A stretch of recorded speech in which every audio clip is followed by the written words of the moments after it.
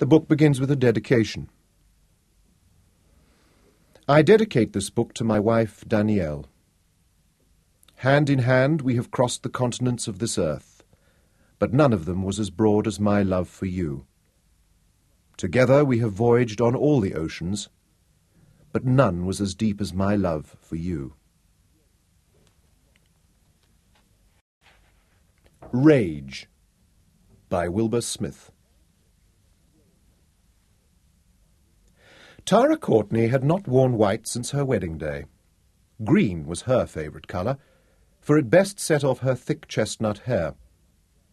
However, the white dress she wore today made her feel like a bride again, tremulous and a little afraid, but with a sense of joy and deep commitment. She had a touch of ivory lace at the cuffs and the high neckline, and had brushed her hair until it crackled with ruby lights in the bright Cape sunshine. Excitement had rouged her cheeks, and although she had carried 4 children, her waist was slim as a virgin's. So the wide sash of funereal black that she wore over one shoulder was all the more incongruous. Youth and beauty decked in the trappings of mourning. Despite her emotional turmoil, she stood with her hands clasped in front of her and her head bowed, silent and still. She was only one of almost 50 women, all dressed in white, all draped with the black sashes, all in the same attitude of mourning, who stood at carefully spaced intervals along the pavement opposite the main entrance of the Parliament buildings of the Union of South Africa.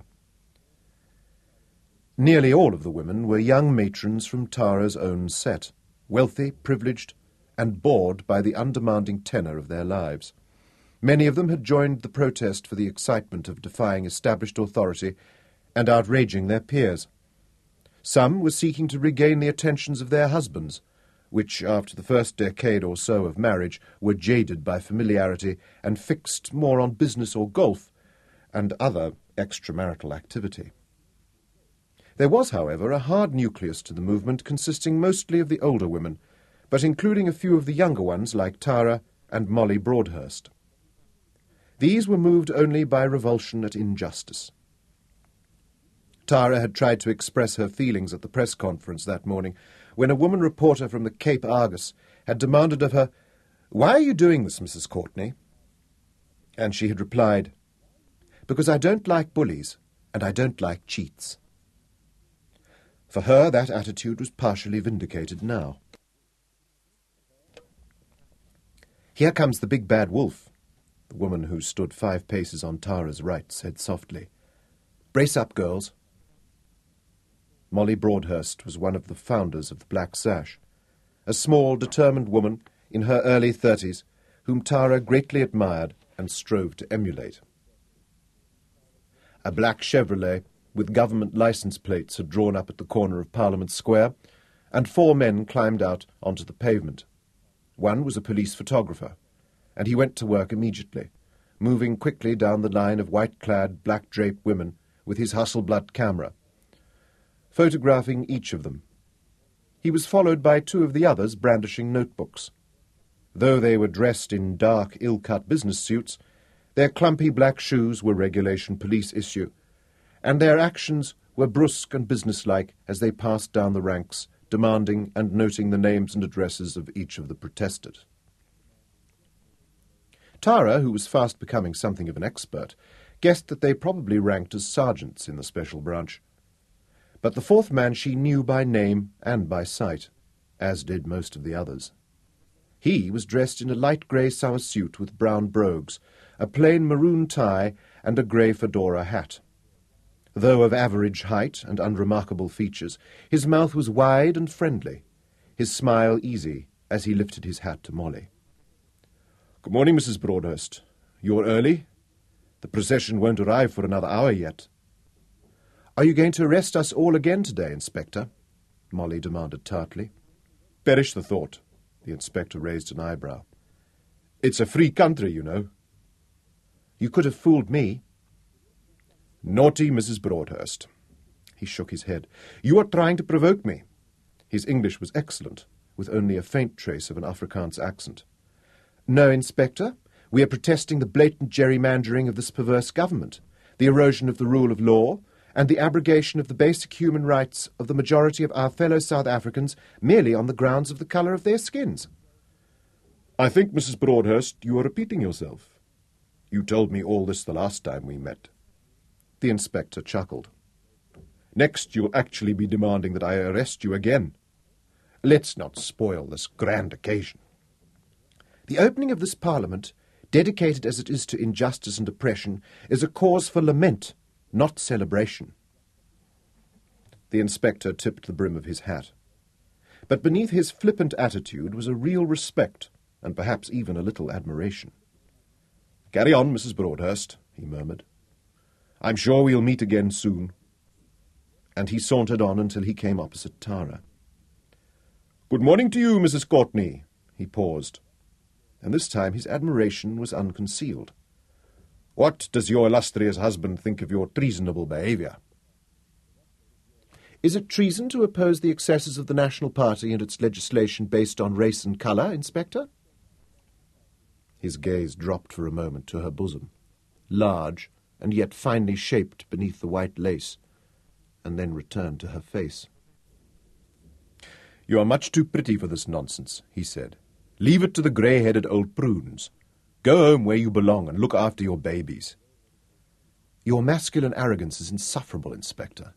She flushed with anger, unaware that it heightened the looks he had just complimented. "I wish all traitoresses looked the way you do. It would make my job a great deal more congenial. Thank you, Mrs. Courtney." He smiled infuriatingly and moved on. "Don't let him rattle you, my dear," Molly called softly. "He's an expert at it. We are protesting passively. Remember Mahatma Gandhi." With an effort, Tara controlled her anger and reassumed the attitude of the penitent. On the pavement behind her, the crowds of spectators began to gather. The rank of white-clad women became the object of curiosity and amusement, of some approbation and a great deal of hostility. "Goddamn commies!" a middle-aged man growled at Tara. "You want to hand over the country to a bunch of savages? You should be locked up, the whole lot of you." He was well-dressed, and his speech cultivated. He even wore the small brass tin hat insignia in his lapel to signify that he had served with the volunteer forces during the war against fascism. His attitude was a reminder of just how much tacit support the ruling National Party enjoyed even amongst the English-speaking white community. Tara bit her lip and forced herself to remain silent, head bowed.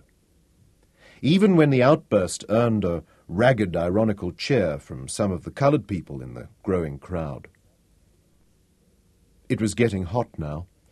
The sunshine had a flat Mediterranean brilliance, and though the mattress of cloud was building up above the great flat-topped bastion of Table Mountain, heralding the rise of the southeaster, the wind had not yet reached the city that crouched below it.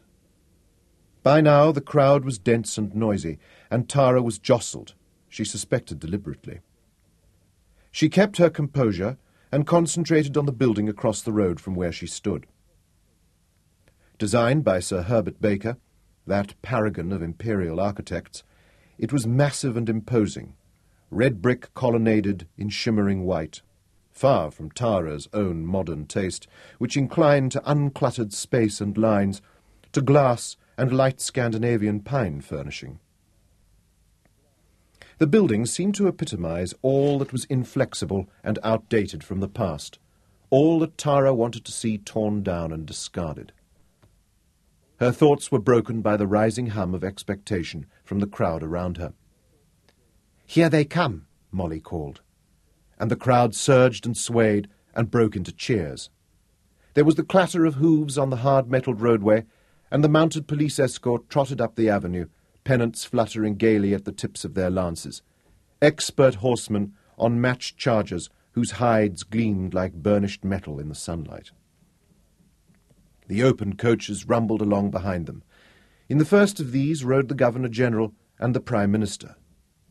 There he was, Daniel Malan, champion of the Afrikaners, with his forbidding, almost frog-like features, a man whose only consideration and declared intent was to keep his folk supreme in Africa for 1,000 years, and no price was for him too high. Tara stared at him with palpable hatred, for he embodied all that she found repellent in the government which now held sway over the land and the peoples which she loved so dearly. As the coach swept past where she stood, their eyes met for a fleeting moment, and she tried to convey the strength of her feelings. But he glanced at her without a flicker of acknowledgement, not even a shadow of annoyance in his brooding gaze. He had looked at her and had not seen her, and now her anger was tinged with despair. What must be done to make these people even listen, she wondered. But now the dignitaries had dismounted from the carriages and were standing to attention during the playing of the national anthems. And though Tara did not know it then, it was the last time the King would be played at the opening of a South African parliament. The band ended with a fanfare of trumpets, and the cabinet ministers followed the Governor-General and the Prime Minister through the massive front entrance doors. They were followed in turn by the opposition front benches. This was the moment Tara had been dreading, for her own close family now formed part of the procession. Next, behind the leader of the opposition, came Tara's own father, with her stepmother on his arm. They made the most striking couple in the long procession, her father tall and dignified as a patriarchal lion, while on his arm Saintin de Thierry Courtenay Malcolm S. was slim and graceful in a yellow silk dress that was perfect for the occasion, a jaunty brimless hat on her small, neat head with a veil over one eye. She seemed not a year older than Tara herself, though everybody knew she had been named Saintin because she had been born on the first day of the 20th century.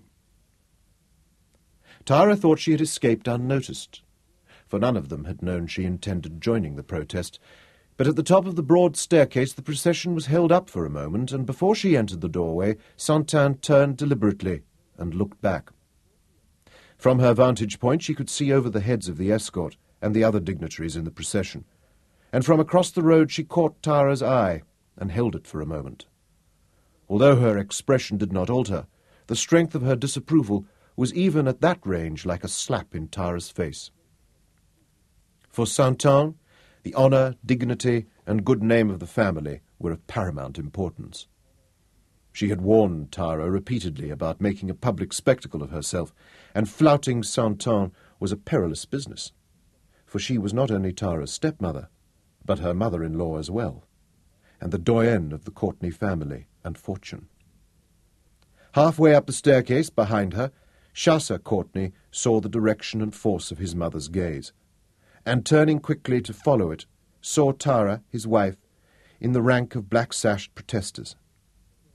When she had told him that morning at breakfast that she would not be joining him at the opening ceremony, Chasser had barely looked up from the financial pages of the morning newspaper. "Suit yourself, my dear. It'll be a bit of a bore," he had murmured. "But I'd like another cup of coffee when you have a moment." Now, when he recognized her, he smiled slightly and shook his head in mock despair, as though she were a child discovered in some naughty prank, and then he turned away as the procession moved forward once again. He was almost impossibly handsome, and the black eye patch gave him a debonair, piratical look that most women found intriguing and challenging. Today they were renowned as the handsomest young couple in Cape Town society. Yet it was strange how the passage of a few short years had caused the flames of their love to sink into a puddle of grey ash. "Suit yourself, my dear," he had said, as he did so often these days.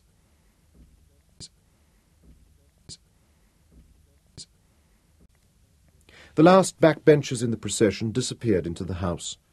The mounted escort and empty carriages trotted away, and the crowds began to break up. The demonstration was over. "Are you coming, Tara?" Molly called. But Tara shook her head. "I have to meet Chasser," she said. "See you on Friday afternoon." Tara slipped the wide black sash off over her head, folded it, and placed it in her handbag as she threaded her way through the dispersing crowd. She crossed the road. She saw no irony in now presenting her parliamentary pass to the doorman at the visitors' entrance, and entering the institution against whose actions she had been so vigorously protesting. She climbed the side staircase and looked into the visitors' gallery. It was packed with wives and important guests, and she looked over their heads down into the panelled chamber to the rows of sombre-suited members on their green leather-covered benches, all involved in the impressive ritual of Parliament. However, she knew that the speeches would be trivial, platitudinous, and boring to the point of pain, and she had been standing in the street since early morning. She needed to visit the ladies' room as a matter of extreme urgency. She smiled at the usher and withdrew surreptitiously, then turned and hurried away down the wide panelled corridor. When she had finished in the ladies' room, she headed for her father's office, which she used as her own. As she turned the corner, she almost collided with a man coming in the opposite direction. She checked, only just in time, and saw that he was a tall black man dressed in the uniform of a parliamentary servant. She would have passed on with a nod and a smile, when it occurred to her that a servant should not have been in this section of the building during the time when the House was in session, for the offices of the Prime Minister and the Leader of the Opposition were at the end of the corridor. Then again, although the servant carried a mop and pail, there was something about him that was neither menial nor servile, and she looked sharply at his face. She felt an electric tingle of recognition. It had been many years, but she could never forget that face. The features of an Egyptian pharaoh, noble and fierce, the dark eyes alive with intelligence. He was still one of the finest-looking men she had ever seen, and she remembered his voice, deep and thrilling, so that the memory of it made her shiver slightly. She even remembered his words. "There is a generation whose teeth are as swords to devour the poor from the earth." It was this man who had given her the first glimmer of understanding as to what it was like to be born black in South Africa. Her true commitment dated from that distant meeting. This man had changed her life with a few words. She stopped, blocking his path, and tried to find some way to convey her feelings to him. But her throat had closed, and she found she was trembling from the shock. The instant he knew he had been recognized, he changed like a leopard coming on guard as it becomes aware of the hunters. Tara sensed she was in danger, for a sense of African cruelty invested him. But she was unafraid. "I am a friend," she said softly, and stood aside to let him pass. "Our cause is the same." He did not move for a moment, but stared at her. She knew that he would never forget her again. His scrutiny seemed to set her skin on fire, and then he nodded. "I know you," he acknowledged, and once again his voice made her shiver, deep and melodious, filled with the rhythm and cadence of Africa. "We will meet again."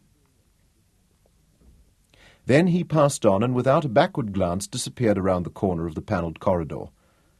She stood staring after him, and her heart was pounding, her breath burned the back of her throat.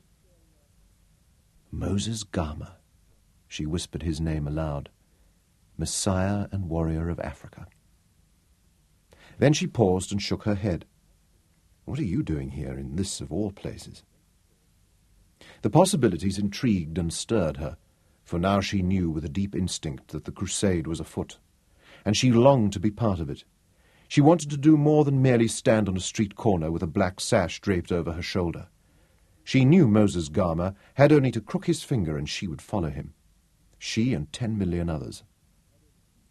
"We will meet again," he had promised. And she believed him. Light with joy, she went on down the passageway. She had her own key to her father's office, and as she fitted it to the lock, her eyes were on a level with the brass plate. Colonel Blaine Malcolm S., Deputy Leader of the Opposition. With surprise, she found that the lock was already opened, and she pushed the door wide and went in. Saint-Anne Courtney Malcolm S. turned from the window beyond the desk to confront her. "I have been waiting for you, young lady." Saint-Anne's French accent was an affectation that annoyed Tara. She had been back to France just once in 35 years, she thought, and lifted her chin defiantly. "Don't toss your head at me, Tara, chérie," Saint-Anne went on. "When you act like a child, you must expect to be treated as a child." "No, mater, you were wrong. I do not expect you to treat me as a child, not now or ever." I am a married woman of 33 years of age, the mother of 4 children, and the mistress of my own establishment. Santon sighed.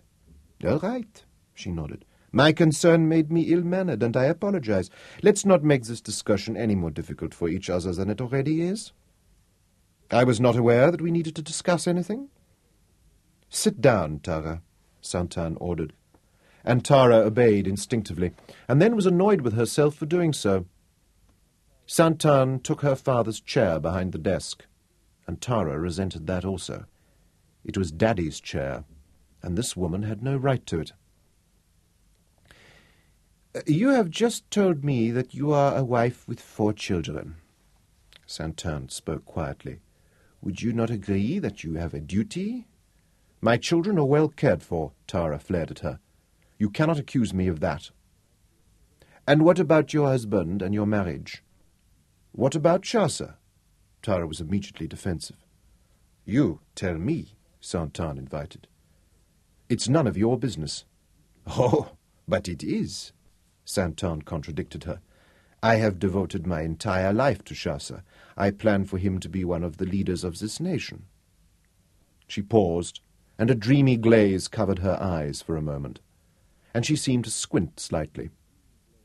Tara had noticed that expression before, whenever Santon was in deep thought, and now she wanted to break in upon it as brutally as she could. That's impossible, and you know it. Santon's eyes snapped back into focus, and she glared at Tara. Nothing is impossible. Not for me, not for us. Oh, yes, it is, Tara gloated. You know as well as I do that the nationalists have gerrymandered the electorate, and they have even loaded the Senate with their own appointees. They are in power forever. Never again will anyone who is not one of them, an Afrikaner nationalist, ever be this country's leader, not until the revolution, and when that is over, the leader will be a black man. Tara broke off, and thought for an instant of Moses Gama.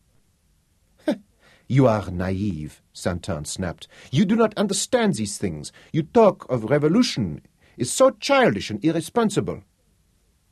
Have it your own way, Mater. But deep down you know it's so. Your darling Chaucer will never fulfill your dream. Even he is beginning to sense the futility of being in opposition forever. He is losing interest in the impossible. I wouldn't be surprised if he decides not to contest the next election, gives up the political aspirations that you have foisted on him, and simply goes off to make himself another £1 trillion. No, Santon shook her head. He won't give up. He is a fighter, like I am. He'll never be even a cabinet minister, let alone prime minister, Tara stated flatly. If you believe that, then you are no wife for my son, Santon said. You said it, Tara said softly. You said it, not me. Oh, Tara, my dear, I am sorry. Santon reached across the desk, but it was too broad for her to touch Tara's hand. Forgive me. I lost my temper. All this is so desperately important to me. I feel it so deeply, but I did not mean to antagonize you. I want only to help you. I am so worried about you and Chaucer. I want to help Tara. Won't you let me help you? I don't see that we need help, Tara lied sweetly. Chaucer and I are perfectly happy. We have 4 lovely children. Santon made an impatient gesture. Tara, you and I haven't always seen eye to eye. But I am your friend, truly I am. I want the best for you and Chaucer and the little ones. Won't you let me help you? How, Mater? By giving us money? You have already given us 10 or 20 million. Or is it 30 million pounds? I lose track sometimes. Won't you let me share my experience with you? Won't you listen to my advice? Oh, yes, Mater, I'll listen. I don't promise to take it, but I'll listen to it. Firstly, Tara, dear, you must give up these crazy left-wing activities. You bring the whole family into disrepute.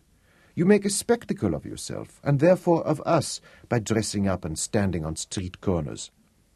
Apart from that, it is positively dangerous. The Suppression of Communism Act is now law. You could be declared a communist and placed under a banning order. Just consider that. You would become a non-person, deprived of all human rights and dignity. Then there is Chaucer's political career. What you do reflects on him. Mater, I promised to listen, Tara said sternly, but now I withdraw that promise. I know what I am doing. She stood up and moved to the door, where she paused and looked back.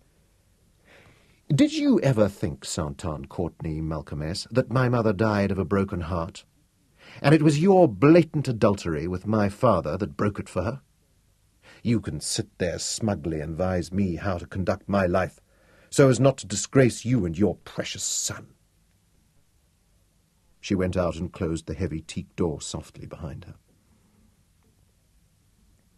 Shasa Courtney lolled on the opposition front bench, with his hands pushed deeply into his pockets, his legs thrust out and crossed at the ankles, listened intently to the Minister of Police outlining the legislation which he intended bringing before the House during the current session. The Minister of Police was the youngest member of Cabinet, a man of approximately the same age as Shasa, which was extraordinary. The Afrikaner revered age and mistrusted the inexperience and impetuosity of youth. The average age of the other members of the Nationalist Cabinet could not be less than 65 years, Shasa reflected, and yet here was Manfred Delaray standing before them, a mere stripling of less than 40 years, setting out the general contents of the Criminal Law Amendment Bill, which he would be proposing and shepherding through its various stages. He is asking for the right to declare a state of emergency which will put the police above the law without appeal to the courts, Blaine Malcolmess grunted beside him. And Shasa nodded, without looking at his father-in-law. Instead, he was watching the man across the floor. Manfred Delaray was speaking in Afrikaans, as he usually did. His English was heavily accented and laboured, and he spoke it unwillingly, making only the barest gesture towards the bilingualism of the House.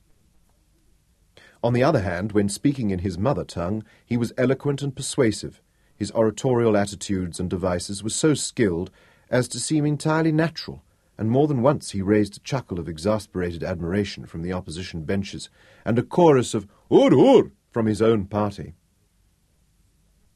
The fellow has a damned cheek, Blaine Malcolmess shook his head. He's asking for the right to suspend the rule of law and impose a police state at the whim of the ruling party. We'll have to fight that tooth and nail. My word, Shasa agreed mildly, but he found himself envying the other man, and yet mysteriously drawn to him. It was strange how their two destinies seemed to be inexorably linked.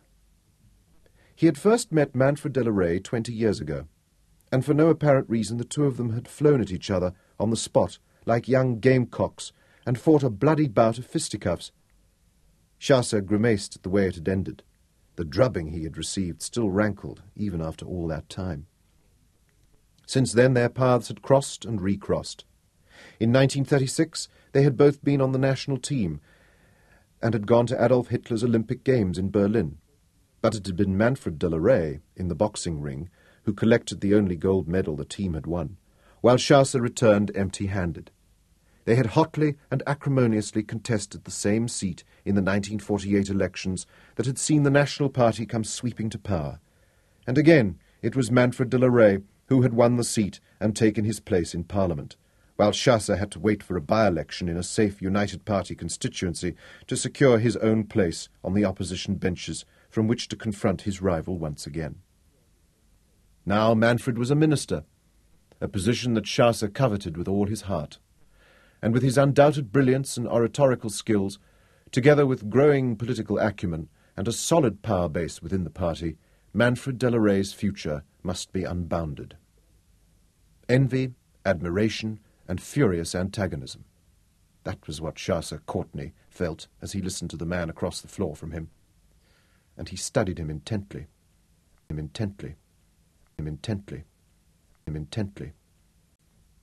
Manfred Delaray still had a boxer's physique, wide shoulders and powerful neck, but he was thickening around the waist, and his jawline was beginning to blur with flesh. He wasn't keeping himself in shape, and hard muscle was turning flabby. Shasa glanced down at his own lean hips and greyhound belly with self-satisfaction, and then concentrated again on his adversary. Manfred Delaray's nose was twisted, and there was a gleaming white scar through one of his dark eyebrows, injuries he had received in the boxing ring. However, his eyes were a strange pale colour, like yellow topaz, implacable as the eyes of a cat, and yet with the fire of his fine intellect in their depths. Like all the nationalist cabinet ministers, with the exception of the Prime Minister himself, he was a highly educated and brilliant man, devout and dedicated, totally convinced of the divine right of his party and his folk. They truly believe they are God's instruments on earth. That's what makes them so damned dangerous. Chaucer smiled grimly as Manfred finished speaking and sat down to the roar of approval from his own side of the house. They were waving order papers, and the Prime Minister leaned across to pat Manfred's shoulder, while a dozen congratulatory notes were passed to him from the back benches. Chaucer used this distraction to murmur an excuse to his father-in-law. You won't need me for the rest of the day, but if you do, you'll know where to find me. Then he stood up, bowed to the speaker, and as unobtrusively as possible headed for the exit. However, Chaucer was 6 foot 1 inch tall, and with the black patch over one eye and his dark waving hair and good looks, he drew more than a few speculative glances from the younger women in the visitors' gallery, and a hostile appraisal from the government benches. Manfred de la Rey glanced up from the note he was reading as Chaucer passed, and the look they exchanged was intent but enigmatic. Then Chaucer was out of the chamber, and he shrugged off his jacket and slung it over his shoulder as he acknowledged the salute of the doorman and went out into the sunshine. Chaucer did not keep an office in the Parliament building, for the 7-storied Saint-Anne House, the headquarters of the Courtney Mining and Finance Company Limited, was just 2 minutes' walk across the gardens. As he strode along under the oaks, he mentally changed hats, doffing his political topper for the businessman's Homburg. Chaucer kept his life in separate compartments, and he had trained himself to concentrate on each in its turn, without ever allowing his energy to dissipate by spreading it too thinly. By the time he crossed the road in front of St. George's Cathedral and went into the revolving glass front door of Saint-Anne House, he was thinking of finance and mining, juggling figures and choices, weighing factual reports against his own instincts, and enjoying the game of money as hugely as he had the rituals and confrontations on the floor of the Houses of Parliament. The 2 pretty girls at the reception desk in the entrance lobby, with its marbled floors and columns, burst into radiant smiles. "Good afternoon, Mr. Courtney," they chorused. And he devastated them with his smile as he crossed to the lifts. His reaction to them was instinctive. He liked pretty females around him, although he would never touch one of his own people. Somehow that would have been incestuous and unsporting, for they would not be able to refuse him, too much like shooting a sitting bird.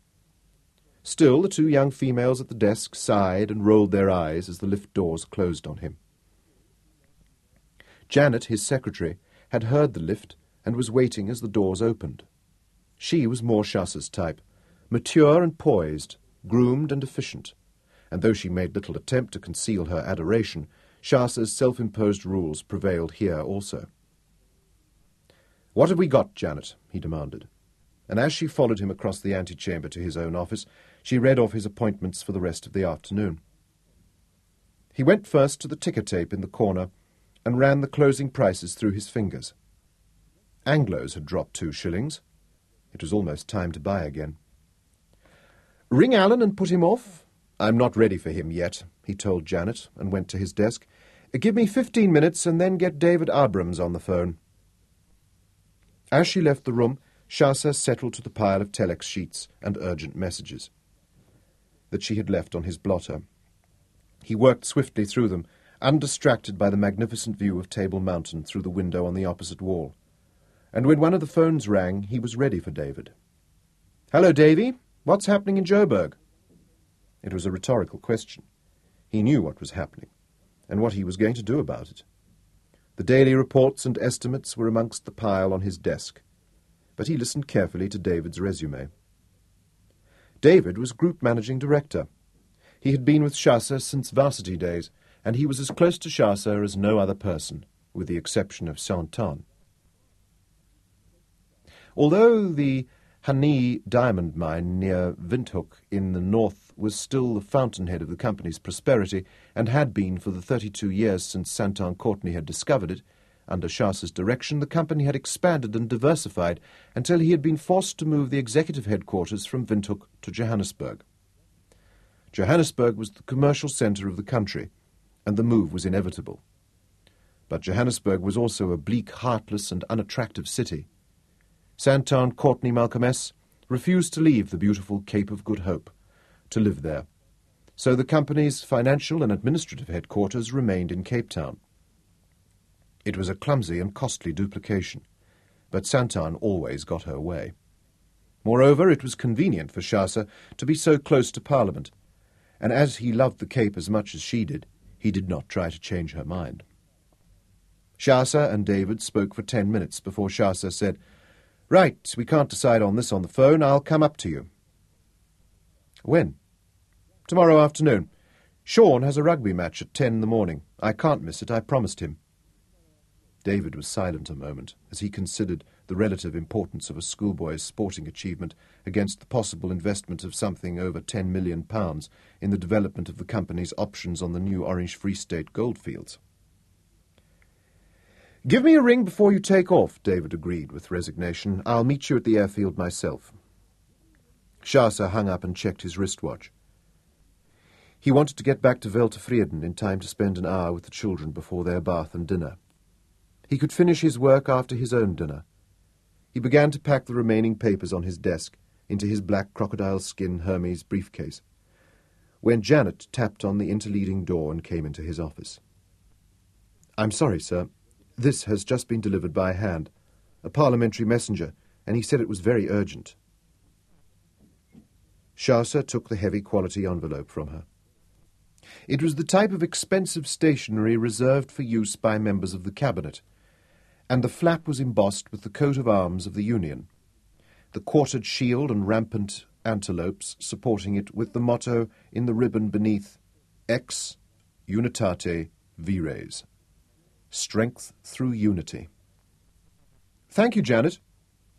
He broke the flap with his thumb and took out a single sheet of notepaper. It was headed, Office of the Minister of Police, and the message was handwritten in Afrikaans. "Dear Mr. Courtney, knowing of your interest in hunting, an important personage has asked me to invite you to a springbok hunt on his ranch over the coming weekend. There is an airstrip on the property, and the coordinates are as follows: 28 degrees 32 minutes south, 26 degrees 16 minutes east. I can assure you of good sport and interesting company. Please let me know if you are able to attend. Sincerely, Manfred Delaray." Chasse grinned and whistled softly through his teeth as he went to the large-scale map on the wall and checked the coordinates. The note amounted to a summons, and he could guess at the identity of the important personage. He saw that the ranch was in the Orange Free State just south of the goldfields at Welkom, and it would mean only a minor detour off his return course from Johannesburg to reach it. "I wonder what they're up to now," he mused, and he felt a prickle of anticipation. It was the kind of mystery he thoroughly enjoyed, and he scribbled a reply on a sheet of his personal notepaper. "Thank you for your kind invitation to hunt with you this weekend. Please convey my acceptance to our host, and I look forward to the hunting." As he sealed the envelope, he muttered, "In fact, you'd have to nail both my feet to the ground to keep me away." In his green Jaguar SS sports car, Chasse drove through the massive white-painted gateway of Weltevreden. The pediment had been designed and executed in 1790 by Anton Anrieth, the Dutch East India Company's architect and sculptor, and such an exquisite work of art was a fitting entrance to the estate. Since Santon had handed the estate over to him and gone to live with Blaine Malcolm S. on the far side of the Constantiaberg Mountains, Chasse had lavished the same love and care upon Weltevreden as she had before. The name translated from the Dutch as "well satisfied," and that was how Chasse felt as he slowed the Jaguar to a walking pace, so as not to blow dust over the vineyards that flanked the road. The harvest was in full swing, and the headscarves of the women working down the rows of shoulder-high vines were bright spots of colour that vied with the leaves of red and gold. They straightened up to smile and wave as Chasa passed, and the men, doubled under the overflowing baskets of red grapes, grinned at him also. Young Sean was on one of the wagons in the centre of the field, walking the draught horses slowly, keeping pace with the harvest. The wagon was piled high with ripe grapes that glowed like rubies where the powdery bloom had been rubbed from their skin. When he saw his father, Sean tossed the reins to the driver, who had been tactfully supervising him, and leapt over the side of the wagon and raced down the rows of vines to intercept the green jaguar. He was only 11 years old, but big for his age. He had inherited his mother's clear, shining skin and Chasa's looks, and although his limbs were sturdy, he ran like an antelope, springy and quick on his feet. Watching him, Chasa felt that his heart might burst with pride. Sean flung open the passenger door of the Jag and tumbled into the seat, where he abruptly recovered his dignity. "Good evening, Papa," he said, and Chasa put an arm around his shoulders and hugged him. "Hello, sport. How did it go today?" They drove down past the winery and the stables, and Chasa parked in the converted barn where he kept his collection of a dozen vintage cars. The Jaguar had been a gift from Saint-Anne, and he favoured it even over the 1928 Phantom 1 Rolls-Royce with Hooper coachwork, beside which he parked it. The other children had witnessed his arrival from the nursery windows and came pelting down across the lawns to meet him. Michael, the youngest boy, was leading, with Garrick, his middle son, a good 5 lengths back.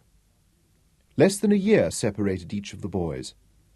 Michael was the dreamer of the family, a fey child who at 9 years of age could lose himself for hours in Treasure Island or spend an afternoon with his box of watercolours, lost to all else in the world.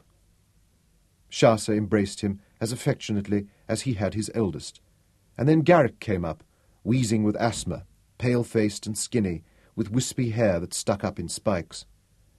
"Good afternoon, Papa," he stuttered. He really was an ugly little brat, Chasa thought, and where the hell did he get them from, the asthma and the stutter? "Hello, Garrick." Chasa never called him son, or my boy, or sport, as he did the other two. It was always simply Garrick, and he patted the top of his head lightly. It never occurred to him to embrace the child. The little beggar still peed his bed, and he was 10 years old. Chasa turned with relief to meet his daughter. "Come on, my angel, come to your daddy." And she flew into his arms and shrieked with rapture as he swung her high, then wrapped both arms round his neck and showered warm, wet kisses on his face. "What does my angel want to do now?" Chasa asked, without lowering her to the earth. "I want to ride," Isabella declared, and she was already wearing her new jodhpurs. "Then ride we shall," Chasa agreed. Whenever Tara accused him of encouraging her lisp, he protested, "She's only a baby." "She's a calculating little vixen who knows exactly how to twist you around her little finger, and you let her do it." Now he swung her up onto his shoulders, and she sat astride his neck and took a handful of his hair to steady herself while she bounced up and down, chanting, "I love my daddy." "Come on, everybody," Chasa ordered. "We're going for a wide before dinner." Sean was too big and grown up to hold hands, but he kept jealously close to Chasa's right side. Michael was on his left, clinging unashamedly to Chasa's hand, while Garrick trailed 5 paces behind, looking up adoringly at his father. "I came first in arithmetic today, Daddy," Garrick said softly. But in all the shouting and laughter, Chasa didn't hear him. The grooms had the horses saddled up already, for the evening ride was a family ritual. In the saddle-room, Chasa slipped off his city shoes and changed them for old, well-polished riding boots, before he lifted Isabella onto the back of her plump little piebald Shetland. Then he went up into the saddle of his own stallion and took Isabella's lead rein from the groom. "Company! Forward! Walk! March! Trot!" He gave the cavalry command and pumped his hand over his head, a gesture which always reduced Isabella to squeals of delight, and they clattered out of the stable-yard. They made the familiar circuit of the estate, stopping to talk with any of the coloured boss boys they met, and exchanging shouted greetings with the gangs of labourers trudging home from the vineyards. Sean discussed the harvest with his father in adult terms, sitting straight and important in the saddle, until Isabella, feeling left out, intervened, and immediately Chaucer leaned over to listen deferentially to what she had to tell him. He had to tell him. He had to tell him. He had to tell him. The boys ended the ride, as always, with a mad gallop across the polo fields and up the hill to the stables. Sean, riding like a centaur, was far ahead of the rest of them. Michael was too gentle to use the whip, and Garrick bounced awkwardly in the saddle. Despite Chaucer's drilling, his seat was atrocious, with toes and elbows sticking out at odd angles. He rides like a sack of potatoes, Chaucer thought with irritation, following them at the sedate pace set by Isabella's portly Shetland on the lead rein. Chaucer was an international polo player, and he took his middle son's maladroit seat as a personal affront. Tara was in the kitchens overseeing the last-minute details for dinner when they came trooping in. She looked up and greeted Chaucer casually. "Good day." She was wearing those appalling trousers in faded blue denim, which Chaucer detested. He liked feminine women. "Not bad," he answered, trying to divest himself of Isabella, who was still wrapped around his neck. He dislodged her and handed her over to Nanny. "We are 12 for dinner." Tara turned her attention back to the Malay chef, who was standing by dutifully. 12? Chaucer asked sharply. "I invited the Broadhursts at the last moment." "Oh, God," Chaucer groaned. "I wanted some stimulating conversation at the table for a change, not just horses and shooting and business." "Last time she came to dinner, your and Molly's stimulating conversation broke the party up before 9 o'clock. Chaucer glanced at his wristwatch. "I'd better think about dressing." "Daddy, will you feed me?" Isabella called from the children's dining room beyond the kitchen. "You're a big girl, Angel," he answered. "You must learn to feed yourself." "I can feed myself. I just like it better when you do it. Please, Daddy. Pretty please a twillion trimes?" "A trillion?" Chaucer asked. "I am bid 1 trillion. Any advance on a trillion?" But he went to her summons. "Ah, you spoil her," Tara said. "She's becoming impossible." "I know. You keep telling me." Chaucer shaved quickly while his coloured valet laid out his dinner jacket in the dressing-room and put the platinum and sapphire studs into his dress shirt. Despite Tara's vehement protests, he always insisted on black tie for dinner. "It's so stuffy and old-fashioned and snobby." "It's civilized," he contradicted her. When he was dressed, he crossed the wide corridor strewn with oriental carpets, the walls hung with a gallery of Thomas Bain's watercolours, tapped on Tara's door, and went into her invitation. Tara had moved into this suite while she was carrying Isabella, and had stayed there. Last year she had redecorated it, removing the velvet drapes and George II and Louis XIV furniture, the Coombe silk carpets and the magnificent oils by de Jong and Noddy, stripping the flocked wallpaper and standing the golden patina off the yellow wood floor until it looked like plain deal. Now the walls were stark white, with only a single enormous painting facing the bed. It was a monstrosity of geometrical shapes in primary colours, in the style of Miro, but executed by an unknown art student at the Cape Town University Art School, and of no value. To Chaucer's mind, painting should be pleasing decorations, but at the same time good long-term investments. This thing was neither. The furniture Tara had chosen for her boudoir was made of an angular stainless steel and glass, and there was very little of it. The bed was almost flat on the bare boards of the floor. "It's Swedish decor," she had explained. "Send it back to Sweden," he had advised her. Now he perched on one of the steel chairs and lit a cigarette. She frowned at him in the mirror. "Oh, forgive me." He stood up and went to flick the cigarette out of the window. "I'll be working late after dinner," he turned back to her, "and I wanted to warn you before I forget that I'm flying up to Joburg tomorrow afternoon, and I'll be away for a few days, maybe 5 or 6. "Fine."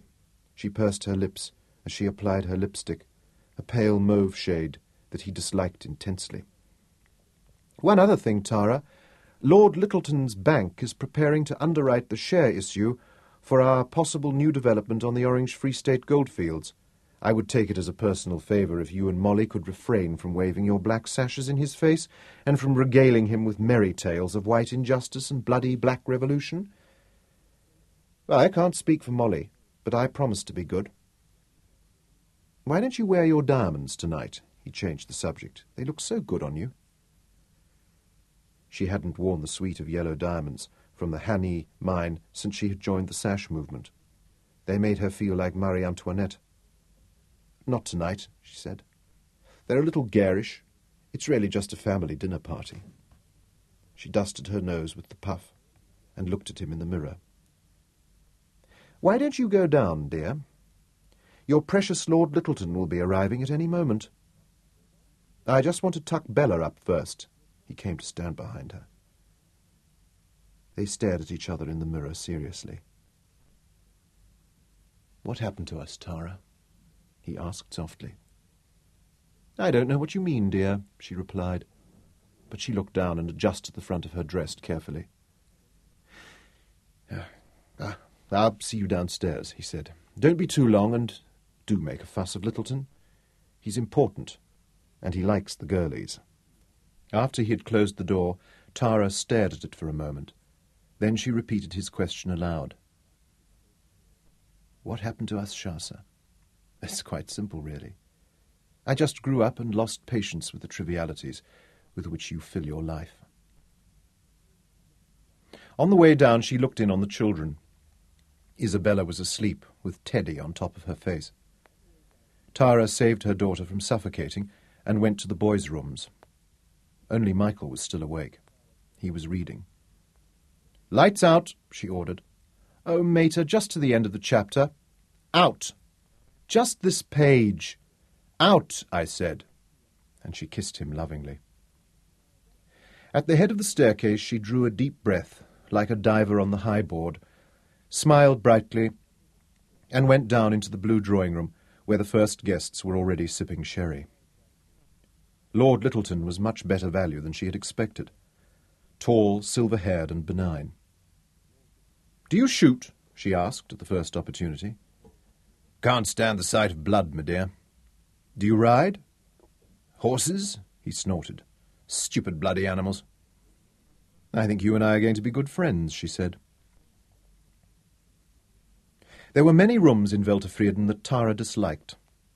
The dining room she actively hated, with all those heads of long-dead animals that Shasa had massacred, staring down from the walls with glass eyes.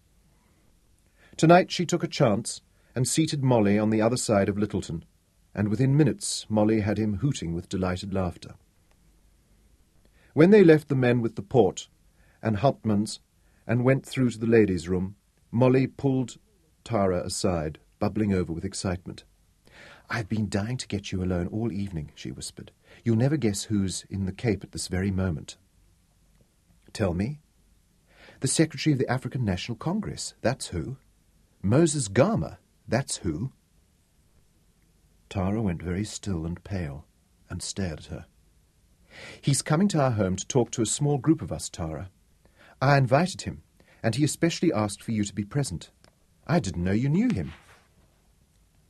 I met him only once, she corrected herself. Twice. Can you come? Molly insisted. It'll be best if Shasa does not know about it, you understand. When? Saturday evening, 8 o'clock. Shasa will be away and I'll be there, Tara said. I wouldn't miss it for the world. Sean Courtney was the stalwart of the Western Province Preparatory School First 15, or Wet Pups, as the school was known. Quick and strong, he ran in 4 tries against the Rondebosch juniors and converted them himself, while his father and 2 younger brothers stood on the touchline and yelled encouragement. After the final whistle blew, Shasa lingered just long enough to congratulate his son, with an effort restraining himself from hugging the sweaty, grinning youngster with grass stains on his white shorts and a graze on one knee. A display like that in front of Sean's peers would have mortified him horribly. Instead, they shook hands. Well played, sport. I'm proud of you, he said. Sorry about this weekend, but I'll make it up to you." And although the expression of regret was sincere, Chaucer felt a buoyancy of his spirits as he drove out to the airfield at Youngsfield. Dicky, his Irk, had the aircraft out of the hangar and ready for him on the hard stand. Chaucer climbed out of the Jaguar and stood with his hands in his pockets and the cigarette in the corner of his mouth, staring at the sleek machine with rapture. It was a DH-98 Mosquito fighter bomber. Chaucer had bought it at one of the RAF disposal sales at Biggin Hill and had it completely stripped and overhauled by de Havilland trained riggers. He had even had them re-glue the sandwich construction of the wooden bodywork with the new Araldite Wonder Glue. The original Rodux adhesives had proved unreliable under tropical conditions. Stripped of all armaments and military fittings, the Mosquito's already formidable performance had been considerably enhanced. Not even Courtney Mining could afford one of the new civilian jet-engined aircraft, but this was the next best thing. The beautiful machine crouched on the hard stand like a falcon at bait. The twin Rolls-Royce Merlin engines ready to soar into life and hurtle her into the blue. Blue was her colour, sky blue and silver.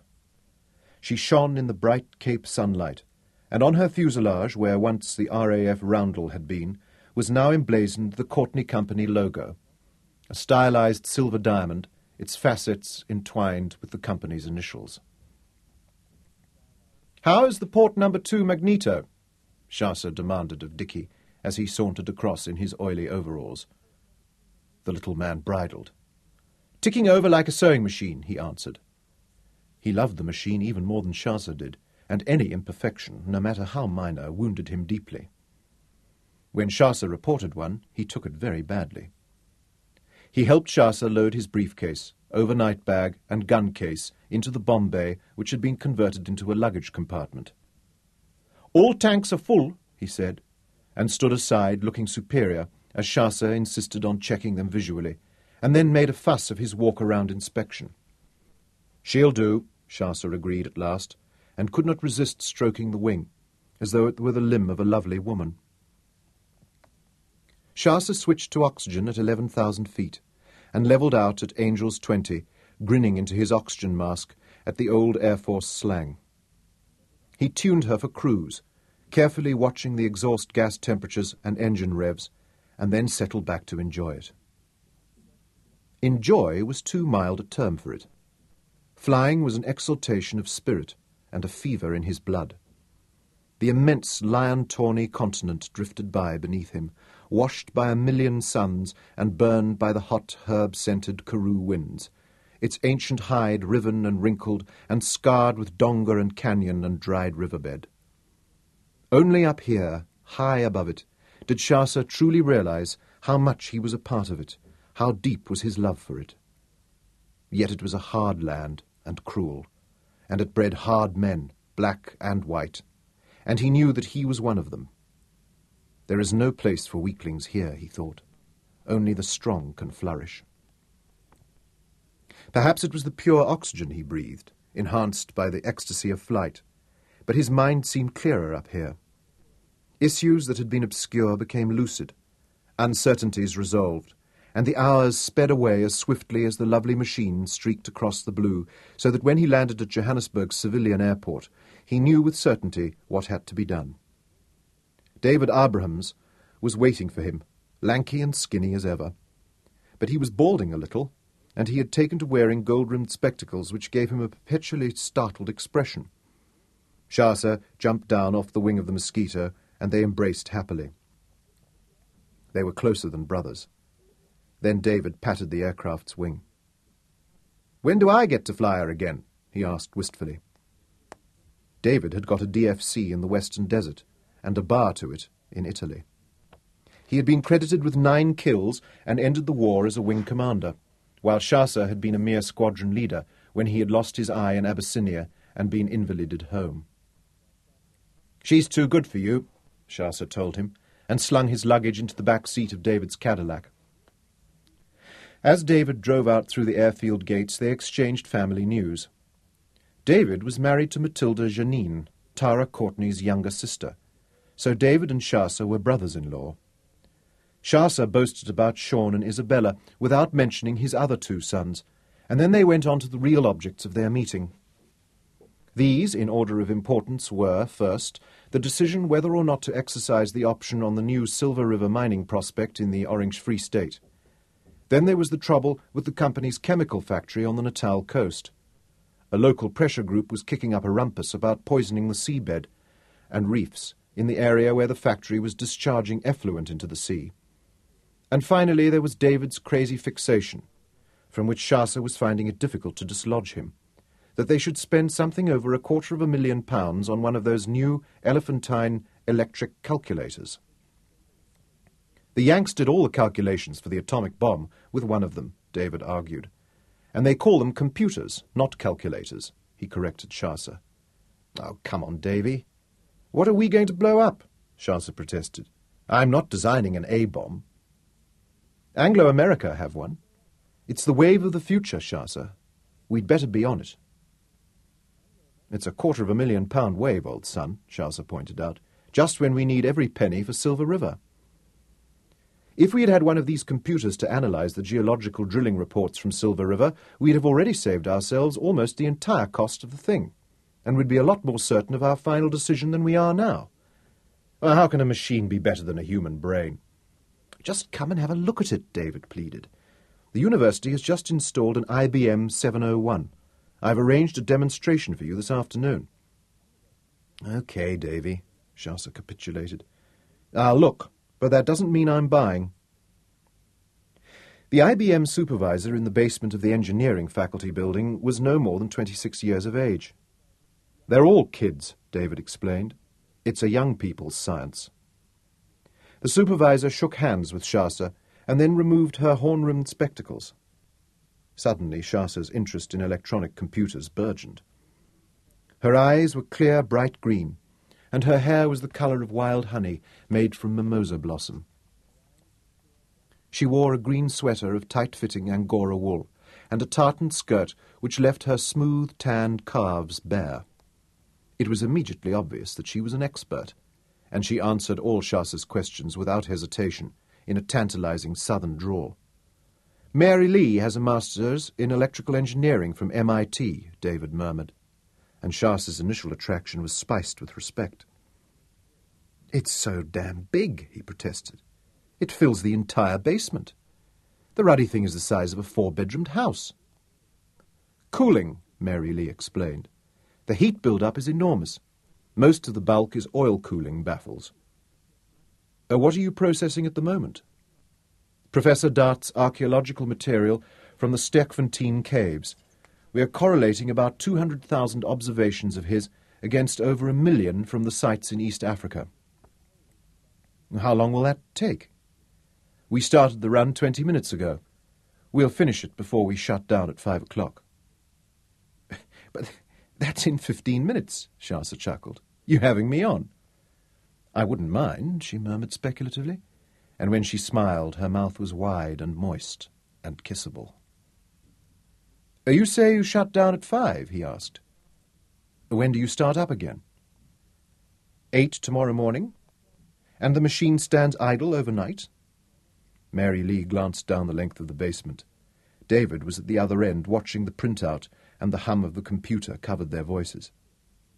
That's right. It will stand idle all tonight, just like me. Clearly she was a lady who knew exactly what she wanted, and how to get it. She looked at him directly, challengingly. No, we can't have that, Shasa shook his head seriously. One thing my mummy taught me was waste not, want not. I know a place called the Stardust. The band is far beyond belief. I will wager £1 to a weekend in Paris that I can dance you until you plead for mercy. It's a bet, she agreed as seriously. But do you cheat? Of course, he answered. David was coming back, and Shasa went on smoothly and professionally. What about the running costs? All in all, including insurance and depreciation, a little under £4,000 a month, she told him, with a matching businesslike expression. As they said goodbye and shook hands, she slipped a card into Shasa's palm. My address, she murmured. 8 o'clock? He asked. I'll be there, she agreed.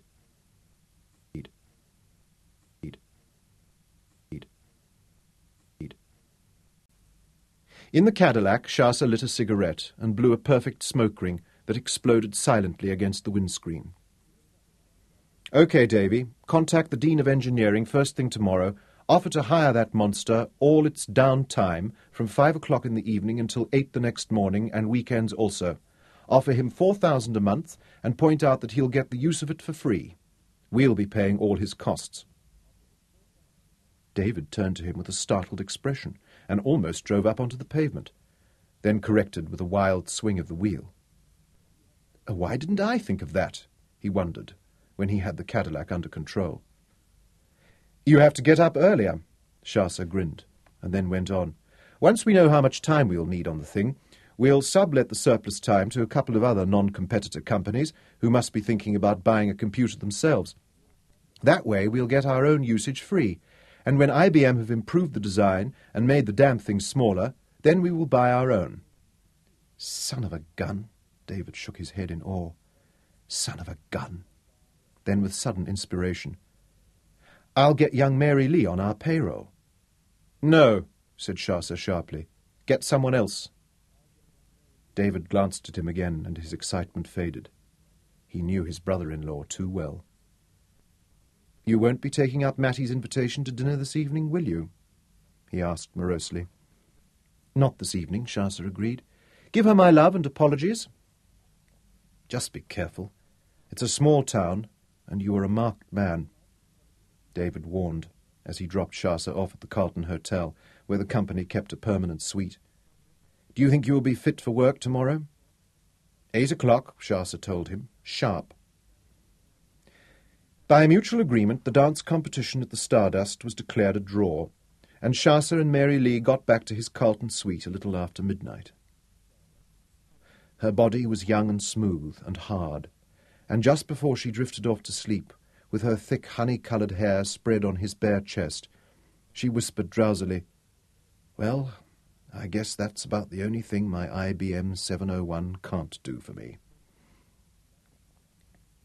Shasa was in the Courtney mining offices 15 minutes before David the next morning. He liked to keep everybody on their toes. Their offices occupied the entire third floor of the Standard Bank building in Commissioner Street. Although Shasa owned a prime piece of real estate on the corner of Diagonal Street, opposite the Stock Exchange, and within yelling distance of the Anglo-American Corporation's head office, he hadn't yet got around to building on it, and spare money in the company always seemed to be earmarked for mining options or extensions or other income-producing enterprises. The young blood on the Courtney Executive Board was judicially leavened with a few grey heads. Dr. Twentyman Jones was still there, in an old-fashioned black alpaca jacket and string tie, hiding his affection for Shasa behind a mournful expression. He had run the very first prospect on the Honey diamond mine for Centene back in the early 20s, and was one of the 3 most experienced and gifted mining consultants in southern Africa, which meant the world. David's father, Abram Abrams, was still head of the legal section, perched up beside his son, bright and chirpy as a little silver sparrow. His files were piled high on the table in front of him, but he seldom had to refer to them. With half a dozen other newcomers, whom Centene and Shasa between them had hand-picked, it was a balanced and functional team. "Let's talk about the Courtney chemical plant at Sharkers Bay first." Shasa brought the meeting to order. "How much meat is there in the beef against us, Abe?" "We're running hot sulphuric acid into the sea at a rate of between 11 and 16 tons per day, at a concentration of, 1 in 10,000, Abe Abrahams told him matter-of-factly. "I've had an independent marine biologist do a report on it for us." He tapped the document.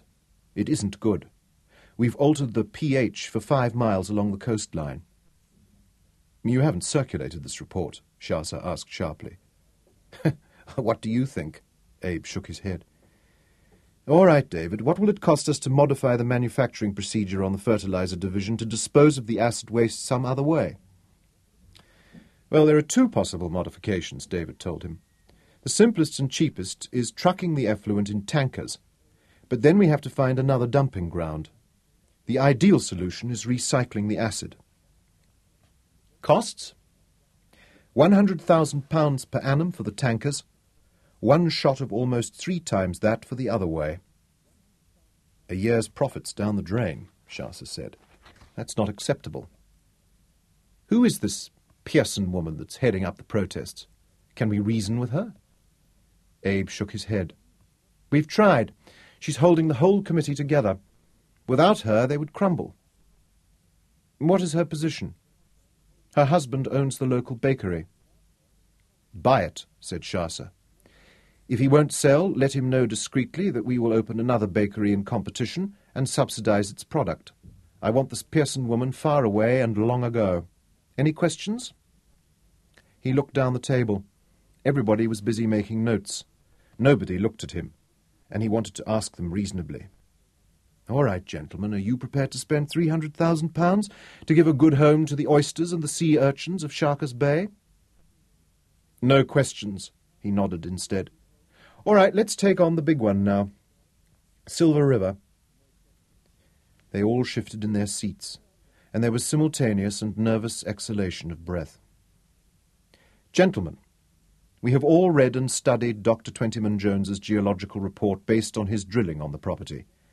It is a superb piece of work, and I don't have to tell you that it's the best opinion you'll get on Harley Street. Now, I want to hear from each of you your own opinions as departmental heads. Can we start with you, Rupert? Rupert Horn was the junior member of the executive team. As treasurer and chief accountant, he filled in the financial background. If we let the option lapse, we shall be writing off the $2.3 million that we have spent on exploration over the last 18 months. If we take up the option, it will mean an initial payment of $4 million on signature. We can cover that from the rainy day account, Chaucer intervened. We are holding $4.3 million in the provisional fund, Rupert Horn agreed. We have it invested in Eskom 7% stock at present, but once we utilize that fund, we will be in an extremely exposed position. One after the other, in ascending order of seniority, Chaucer's managers gave their views as seen from their own departments, and David put it all together at the end.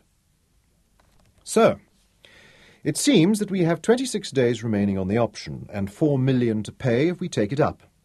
That is going to leave us bare-bummed, and facing development costs of £3 million for the main shaft alone, plus another $5 million for plant, interest and running costs to see us into the production phase 4 years from now, in 1956.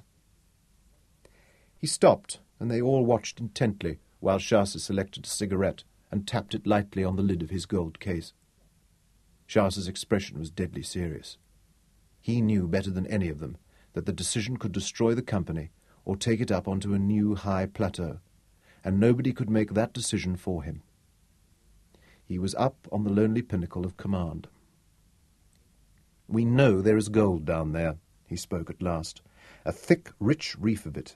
If we reach it, it will go on producing for the next 50 years. However, gold is standing at $35 an ounce. The Americans have pegged it. They have threatened to keep the price there for all time. $35 an ounce. And it will cost us between $20 and $25 an ounce to go down that deep and bring it to the surface. A slim margin, gentlemen. Much too slim. He lit the cigarette, and they all sighed and relaxed, at the same time disappointed and relieved. It would have been glorious to make the charge, but disastrous to have failed. Now they would never know. But Chaucer hadn't finished. He blew a spinning smoke ring down the length of the table and went on. However, I don't think the Americans are going to be able to keep the lid on the gold price for much longer. Their hatred of gold is emotional, not based on economic reality. I know deep down in my guts that the day is not far off when we will see gold at $60, and one day sooner than any of us think it will be $150, perhaps even $200. They stirred with disbelief, and Twentyman Jones looked as though he might break down and weep in the face of such wild optimism. But Chaucer ignored him and turned to Abe Abrahams. Abe, at noon on the 18th of next month, 12 hours before the option expires, you will hand over a cheque for $4 million to the owners of Silver River Farms and take possession of the property in the name of a company to be formed. Shasa turned to David. At the same time, we will simultaneously open subscription lists on the Johannesburg and London stock exchanges for 10 million £1 shares in the Silver River gold mining property. You and Dr. Twentyman Jones will start today drawing up the prospectus. Courtney Mining will register the property in the name of the new company in return for the balance of 5 million shares transferred into our name. We will also be responsible for the management and development. Quickly, succinctly, Shasa laid out the structure, financing and management of the new company. And more than once these wily, seasoned campaigners glanced up from their notepads in blatant admiration of some deft and unusual touch he added to the scheme. "Is there anything I've left out?" Shasa asked at the end. And when they shook their heads, he grinned.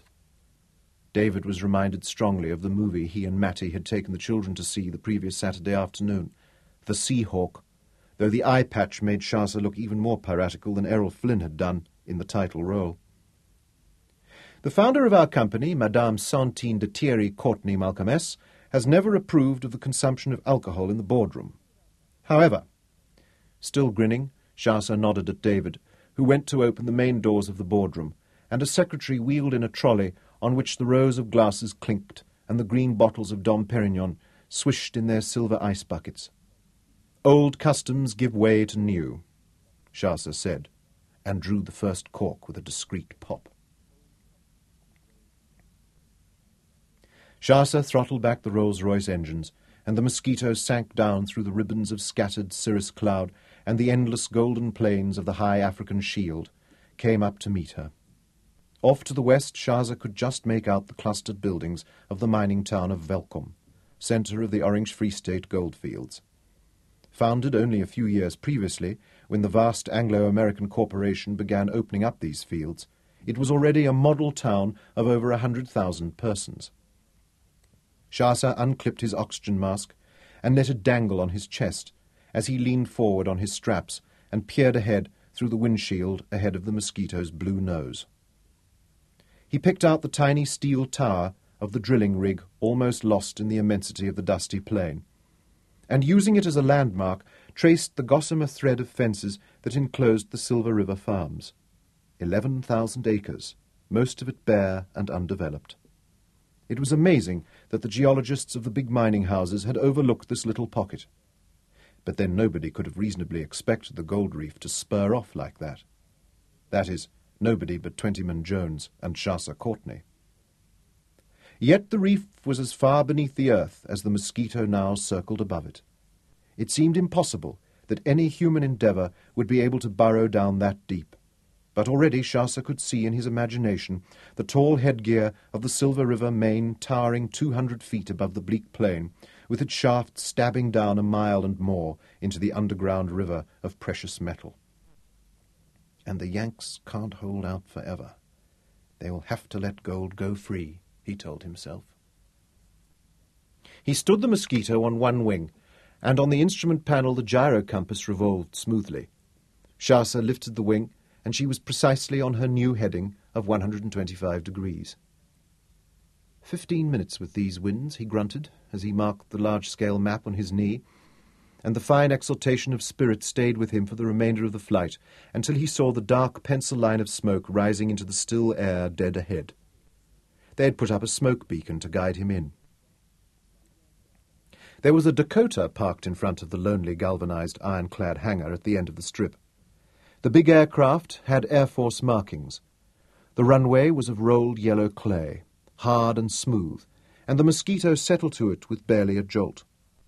It had taken endless practice to develop that sort of distance judgment after he had lost the eye.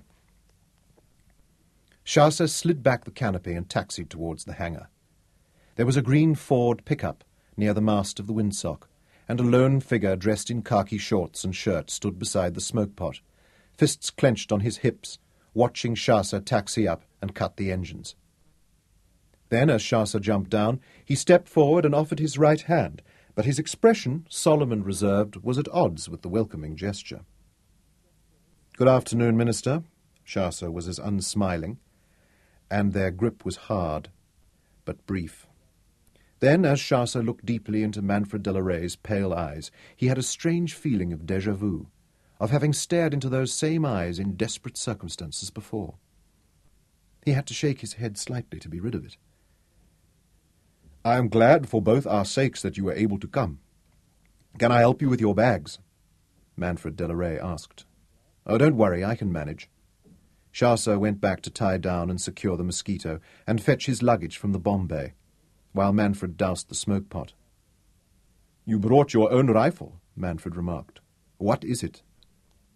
7mm Remington Magnum.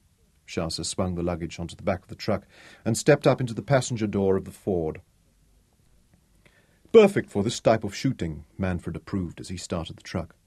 "Long shots over flat ground." He swung onto the track, and they drove for a few minutes in silence. "The Prime Minister could not come," he said. "He intended to be here, but he sent a letter for you.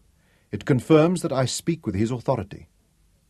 "I'll accept that." Chaucer kept a straight face. "The Minister of Finance is here, and the Minister of Agriculture is our host. This is his farm, one of the biggest in the Free State." "I'm impressed." "Yes," Manfred nodded. "I think you will be." He stared hard at Chaucer. "Is it not strange how you and I seem doomed always to confront each other?" "It had crossed my mind," Chaucer admitted. "Do you think there is some reason for it? Something of which we are unaware?" Manfred insisted, and Chaucer shrugged. "I shouldn't think so. Coincidence only." The reply seemed to disappoint Manfred. "Has your mother never spoken about me?" Chaucer looked startled. "My mother? Good Lord, I don't think so. She may have mentioned you casually. Why do you ask?" Manfred seemed not to have heard. He looked ahead. "There is the homestead," he said, with a finality that closed the subject. Closed the subject. Closed the subject. Closed the subject. Closed the subject. The track breasted the rim of a shallow valley, and the homestead nestled below them. Here the water must be near the surface, for the pasturage was lush and green, and the skeletal steel towers of a dozen windmills were scattered down the valley. A plantation of eucalyptus trees surrounded the homestead, and beyond it stood substantial outbuildings, all freshly painted and in good repair. 20 or more brand-new tractors were lined up before one of the long garages, and there were flocks of fat sheep on the pastures. The plain beyond the homestead reached almost to the horizon, and was already ploughed. Thousands of acres of chocolate loam ready for sowing with maize seed. This was the heartland of Afrikanerdom. This was where the support of the National Party was solid and unwavering. And it was the reason why under the Nationalists the electoral areas had been re-demarcated to swing the centres of power away from the urban concentrations of population to favour these rural constituencies. That was why the Nationalists would stay in power forever. And Chaucer grimaced sourly. Immediately Manfred glanced at him. But Chaucer offered no explanation, and they drove down to the homestead and parked in the farmyard. There were a dozen men sitting at the long yellowwood kitchen table, smoking and drinking coffee and chatting while the women hovered in attendance. The men rose to welcome Chaucer, and he went down the table, shaking hands with each of them and exchanging polite, if not effusive, greetings. Chaucer knew every one of them. He had faced all of them across the floor of the house, and had lashed most of them with his tongue, and in return had been attacked and vilified by each of them. But now they made room for him at the table, and the hostess poured strong black coffee for him and placed a dish of sweet cakes and hard-baked rusks in front of him. They all treated him with that innate courtesy and hospitality that is the hallmark of the Afrikaner. Though they were dressed in rough hunting clothing and pretending to be bluff and simple farmers, they were in reality a group of shrewd and adroit politicians, amongst the richest and most powerful men in the land. Chaucer spoke their language perfectly, understood the most heavily veiled references, and laughed at their private jokes. But he was not one of them. He was the Roinek, the traditional enemy, and subtly they had closed their ranks against him. When he had drunk his coffee, his host, the Minister of Agriculture, told him, "I will show you to your room. You will want to change and unpack your rifle. We will hunt as soon as it is cooler." A little after 4 o'clock, they set out in a procession of pickup trucks, the elder, more important men riding in the cabs, while the others stood in the open backs of the trucks. The cavalcade climbed out of the valley, skirted the ploughed lands, and then sped out across the plains towards a line of low hills on the horizon. They saw game now, small herds of springbok, far out on the plain, like a fine dusting of synonym powder on the pale earth. But the trucks raced on, slowing only as they reached the foot of the rocky hills.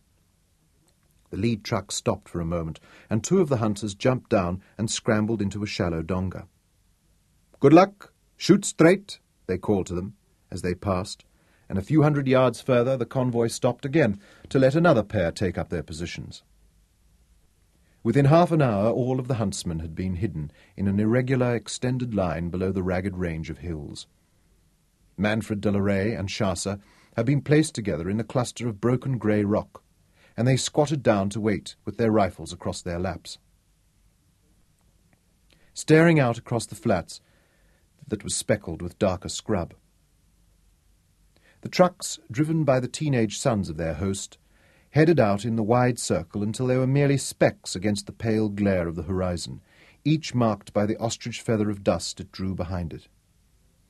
Then they turned back towards the hills, travelling more slowly, not much above walking pace, as they began to move the scattered herds of antelope ahead of them.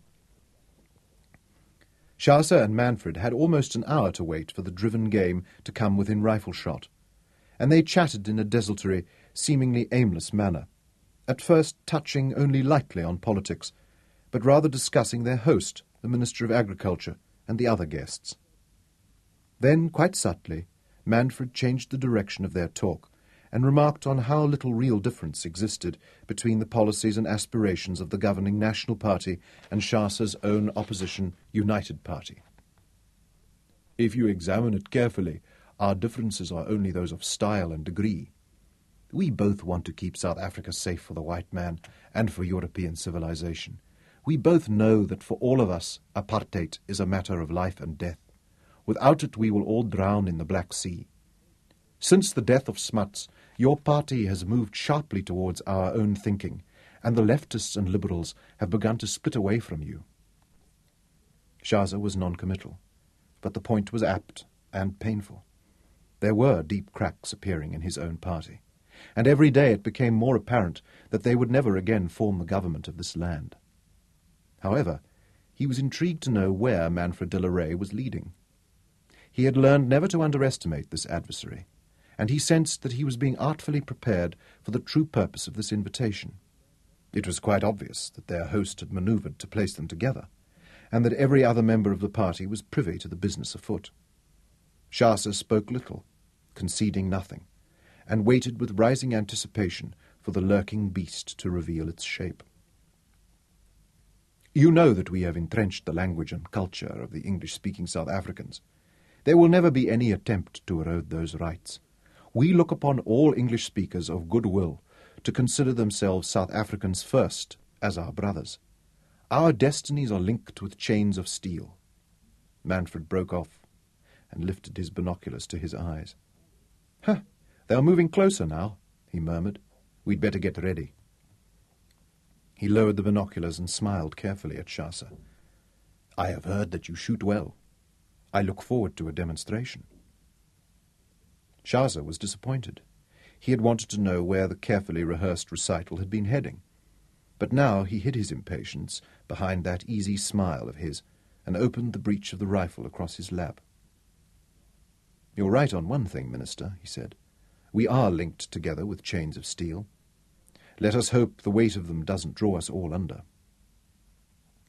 He saw a strange flash in those topaz-yellow eyes, of anger or triumph. He was not certain, and it lasted only an instant.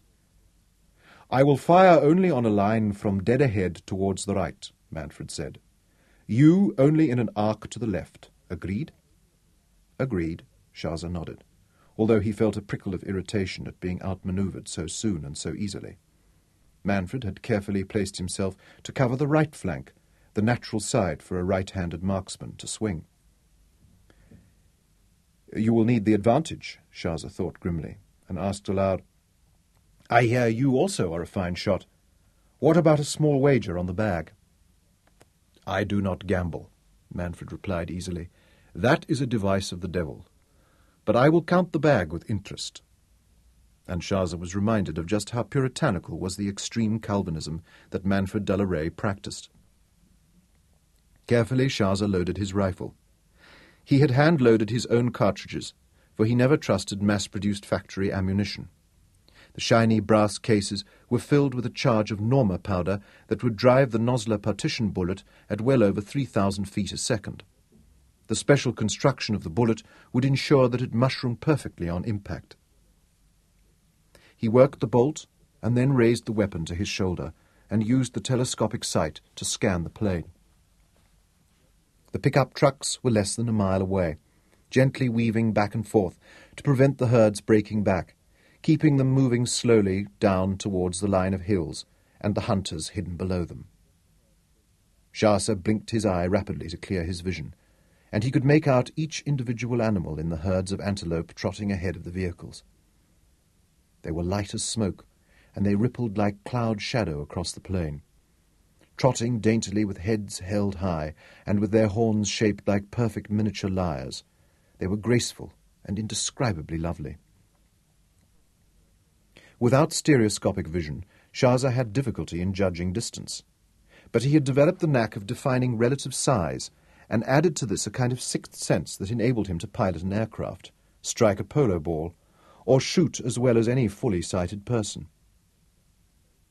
The nearest of the approaching antelope were almost at extreme range when there was a crackle of rifle fire from further down the line, and immediately the herds exploded into silent, airy flight. Each tiny creature danced and bounced on long legs, no thicker than a man's thumb, seeming no longer bounded by the dictates of gravity, every fluid leap blurring against the matching background of parched earth.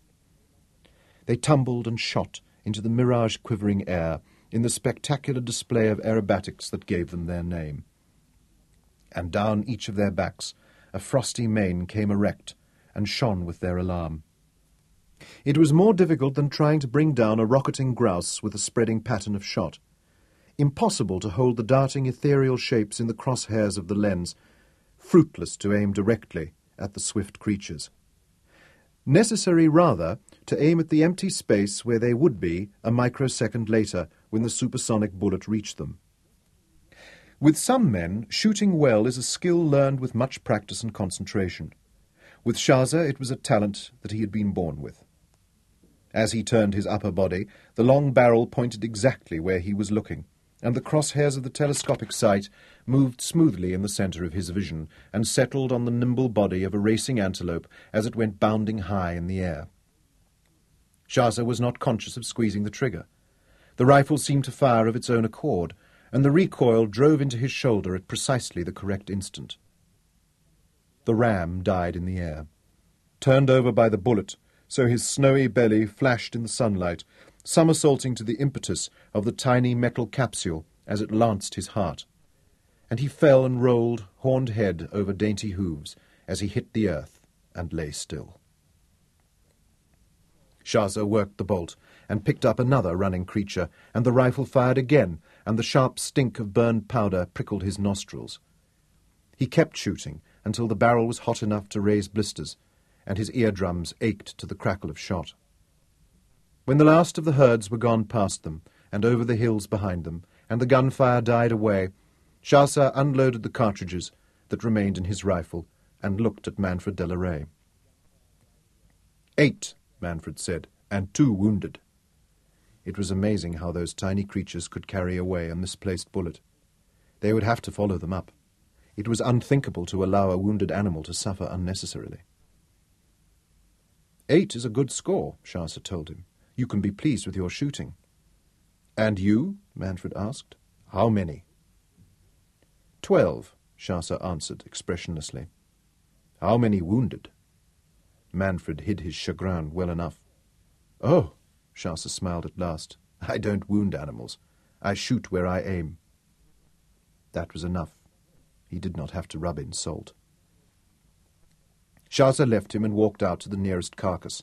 The springbok lay on its side, and in death the deep fold of skin along its back had opened, and from it the snowy plume started erect.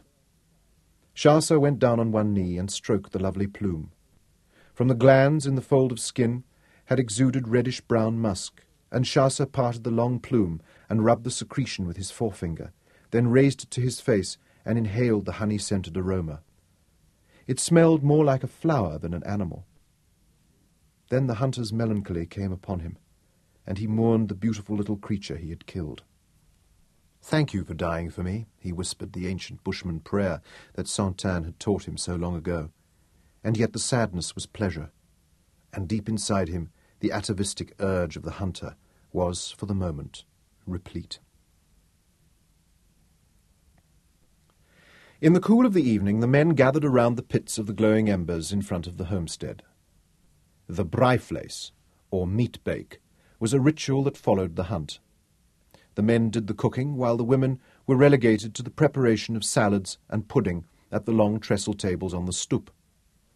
The game had been marinated or larded or made into spiced sausages, and the livers, kidneys and tripes were treated to jealously guarded recipes before they were laid upon the coals in the grilling spit, while the self-appointed chefs kept the heat of the fires from becoming oppressive with liberal draughts of mampoer, the pungent peach brandy. A scratch band of coloured farm labourers belted out traditional country airs on banjo and concertina, and some of the guests danced on the wide front stoep. A few of the younger women were very interesting, and Shahza eyed them thoughtfully. They were tanned and glowing with health, and an unsophisticated sensuality that was made all the more appealing by the fact of their Calvinist upbringing. Their untouchability and probable virginity made them even more attractive to Shahza, who enjoyed the chase as much as the kill. However, there was too much at stake here to risk giving the slightest offence. He avoided the shy but calculating glances that some of them cast in his direction, and avoided just as scrupulously the savage peach brandy, and filled his glass with ginger ale. He knew he would need all his wits before the night was ended. When their appetites, sharpened on the hunting felt, had been blunted by the steaming platters piled with grilled venison, and the leftovers had been carried away delightedly to the servants' quarters, Shahza found himself sitting at the end of the long stoep furthest from the band. Manfred de la Rey was sitting opposite him, and the two other ministers of the government sprawled contentedly in their deep lounging chairs flanking him. Despite their relaxed attitudes, they watched him warily from the corners of their eyes. The main business is about to begin, Shahza decided, and almost immediately Manfred stirred. "I was telling Mynheer Courtenay that in many ways we are very close," Manfred started quietly, and his colleagues nodded sagely. "We all want to protect this land and preserve all that is fine and worthwhile in it. God has chosen us as guardians. It is our duty to protect all its peoples and make certain that the identity of each group and each separate culture is kept intact and apart from the others." It was the party line, this notion of divine selection, and Shahza had heard it all 100 times before, so although he nodded and made small non-committal sounds, he was becoming restless. "There is still much to be done," Manfred told him. "After the next election we will have great labours ahead of us. We are the masons building a social edifice that will stand for 1,000 years. A model society in which each group will have its place and will not intrude upon the space of others.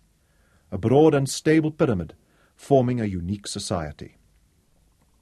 They were all silent then for a while, contemplating the beauty of the vision, and though Shahza kept his expression neutral, still he smiled inwardly at the apt metaphor of a pyramid.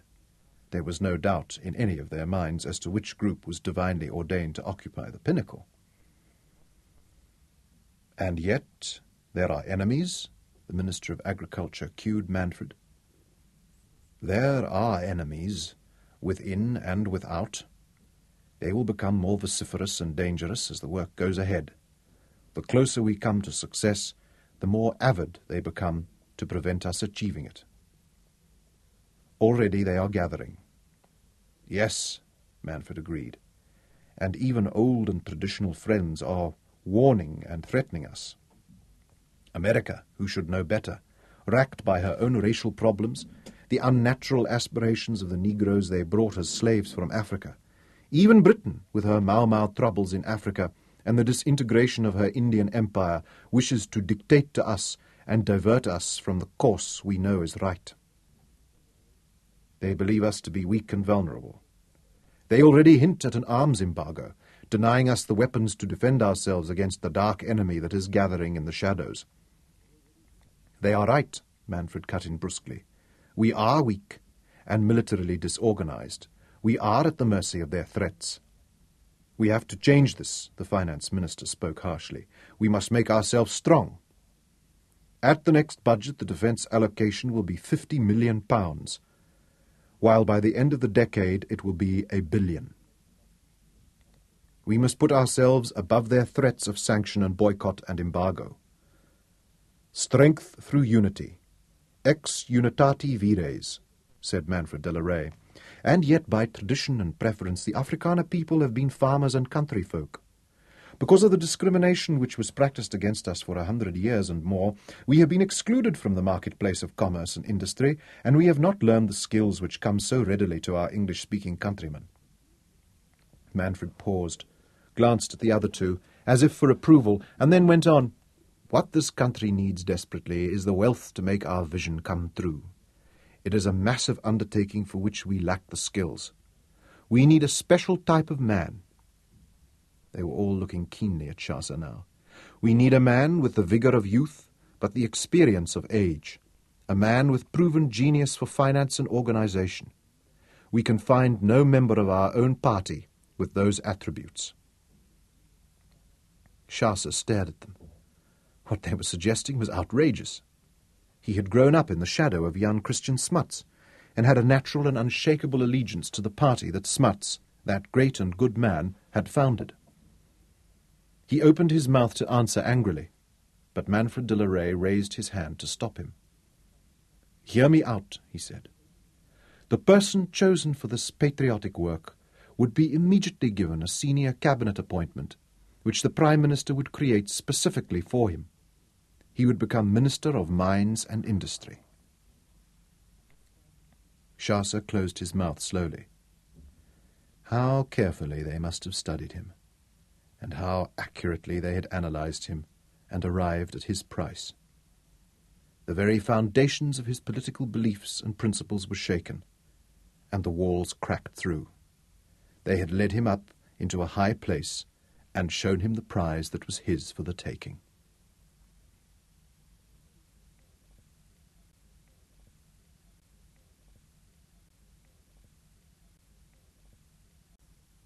At 20,000 feet, Shasa levelled the Mosquito and trimmed for cruise. He increased the flow of oxygen into his mask to sharpen his brain. He had 4 hours flying time to Young's Field, 4 hours to think it all out carefully, and he tried to divorce himself from the passions and emotions which still swept him along and attempt instead to reach his decision logically. But the excitement intruded upon his meditations. The prospect of wielding vast powers, building up an arsenal that would make his country supreme in Africa, and a force in the world, was awe-inspiring. That was power. The thought of it all made him slightly light-headed, for it was all there at last, everything he had ever dreamed of. He had only to reach out his hand and seize the moment. Yet what would be the cost in honour and pride? How would he explain to men who trusted him?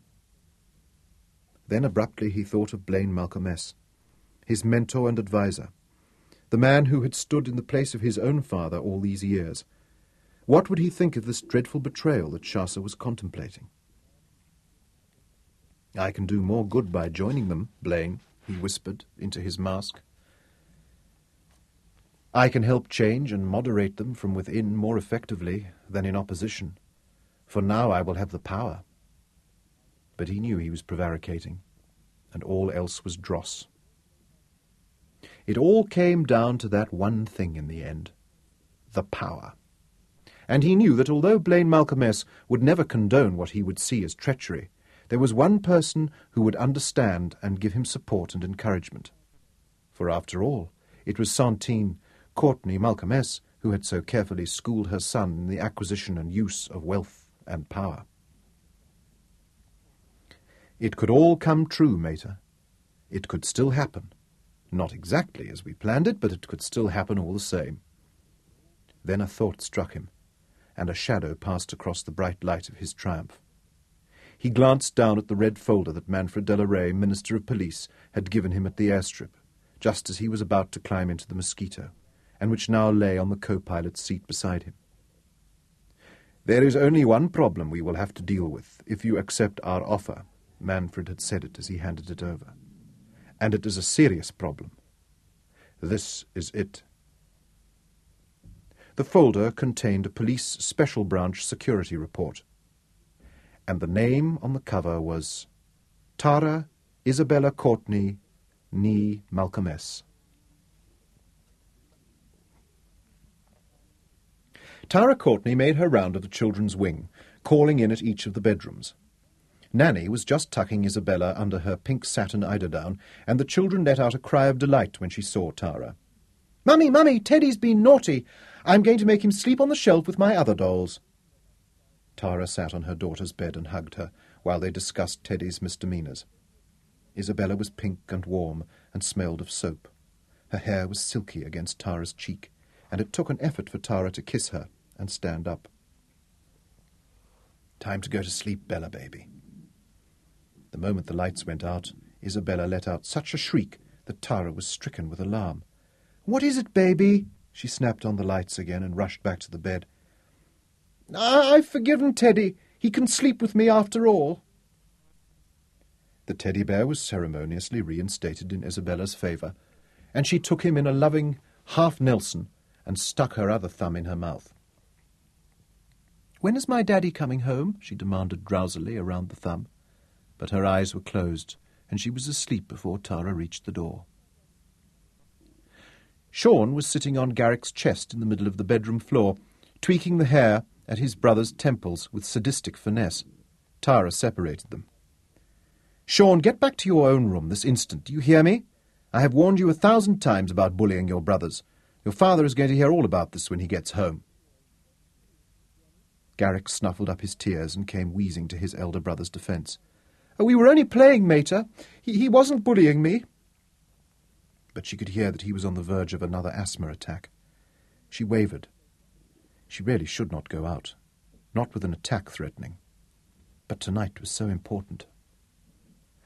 "I'll prepare his inhaler and tell Nanny to look in on him every hour until I get back," she compromised.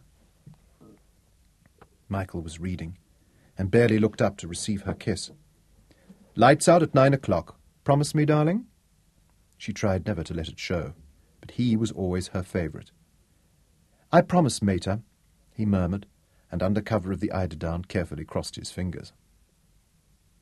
On the way down the stairs she glanced at her wristwatch. It was 5 minutes before 8. She was going to be late, and she stifled her maternal feelings of guilt and fled out to her old Packard. Chaucer detested the Packard, taking its blotched, sun-faded paintwork and its shabby, stained upholstery as an affront to the family dignity. He had given her a new Aston Martin on her last birthday, but she left it in the garage. The Packard suited her Spartan image of herself as a caring liberal, and it blew a streamer of dirty smoke as she accelerated down the long driveway, taking a perverse pleasure in sending a pall of fine dust over Chaucer's meticulously groomed vineyards. It was strange how, even after all these years, she felt herself a stranger at Weltervlieten, and alien amongst its treasures and stuffy old-fashioned furnishings. If she lived here another 50 years, it would never be her home. It was Santan Courtney Malcolmess's home. The other woman's touch and memory lingered in every room that Chaucer would never allow her to redecorate. She escaped through the great ostentatious unwreathed gateway into the real world of suffering and injustice, where the oppressed masses wept and struggled and cried out for succour, and where she felt useful and relevant, where in the company of other pilgrims she could march forward to meet a future full of challenge and change. The Broadhursts' home was in the middle-class suburb of Pinelands, a modern ranch-type home with a flat roof and a large picture window, with ordinary functional mass-produced furniture and nylon wall-to-wall carpets. There were dog hairs on the chairs, well-thumbed intellectual books piled in odd corners or left open on the dining-room table, children's toys abandoned in the passageways, and cheap reproductions of Picasso and Modigliani hanging askew on the walls marked with grubby little fingerprints. Tara felt comfortable and welcome here, mercifully released from the fastidious splendour of Welter Vierden. Molly Broadhurst rushed out to meet her as she parked the Packard. She was dressed in a marvellously flamboyant caftan. "You're late!" She kissed Tara heartily and dragged her through the disorder of the lounge to the music room at the rear.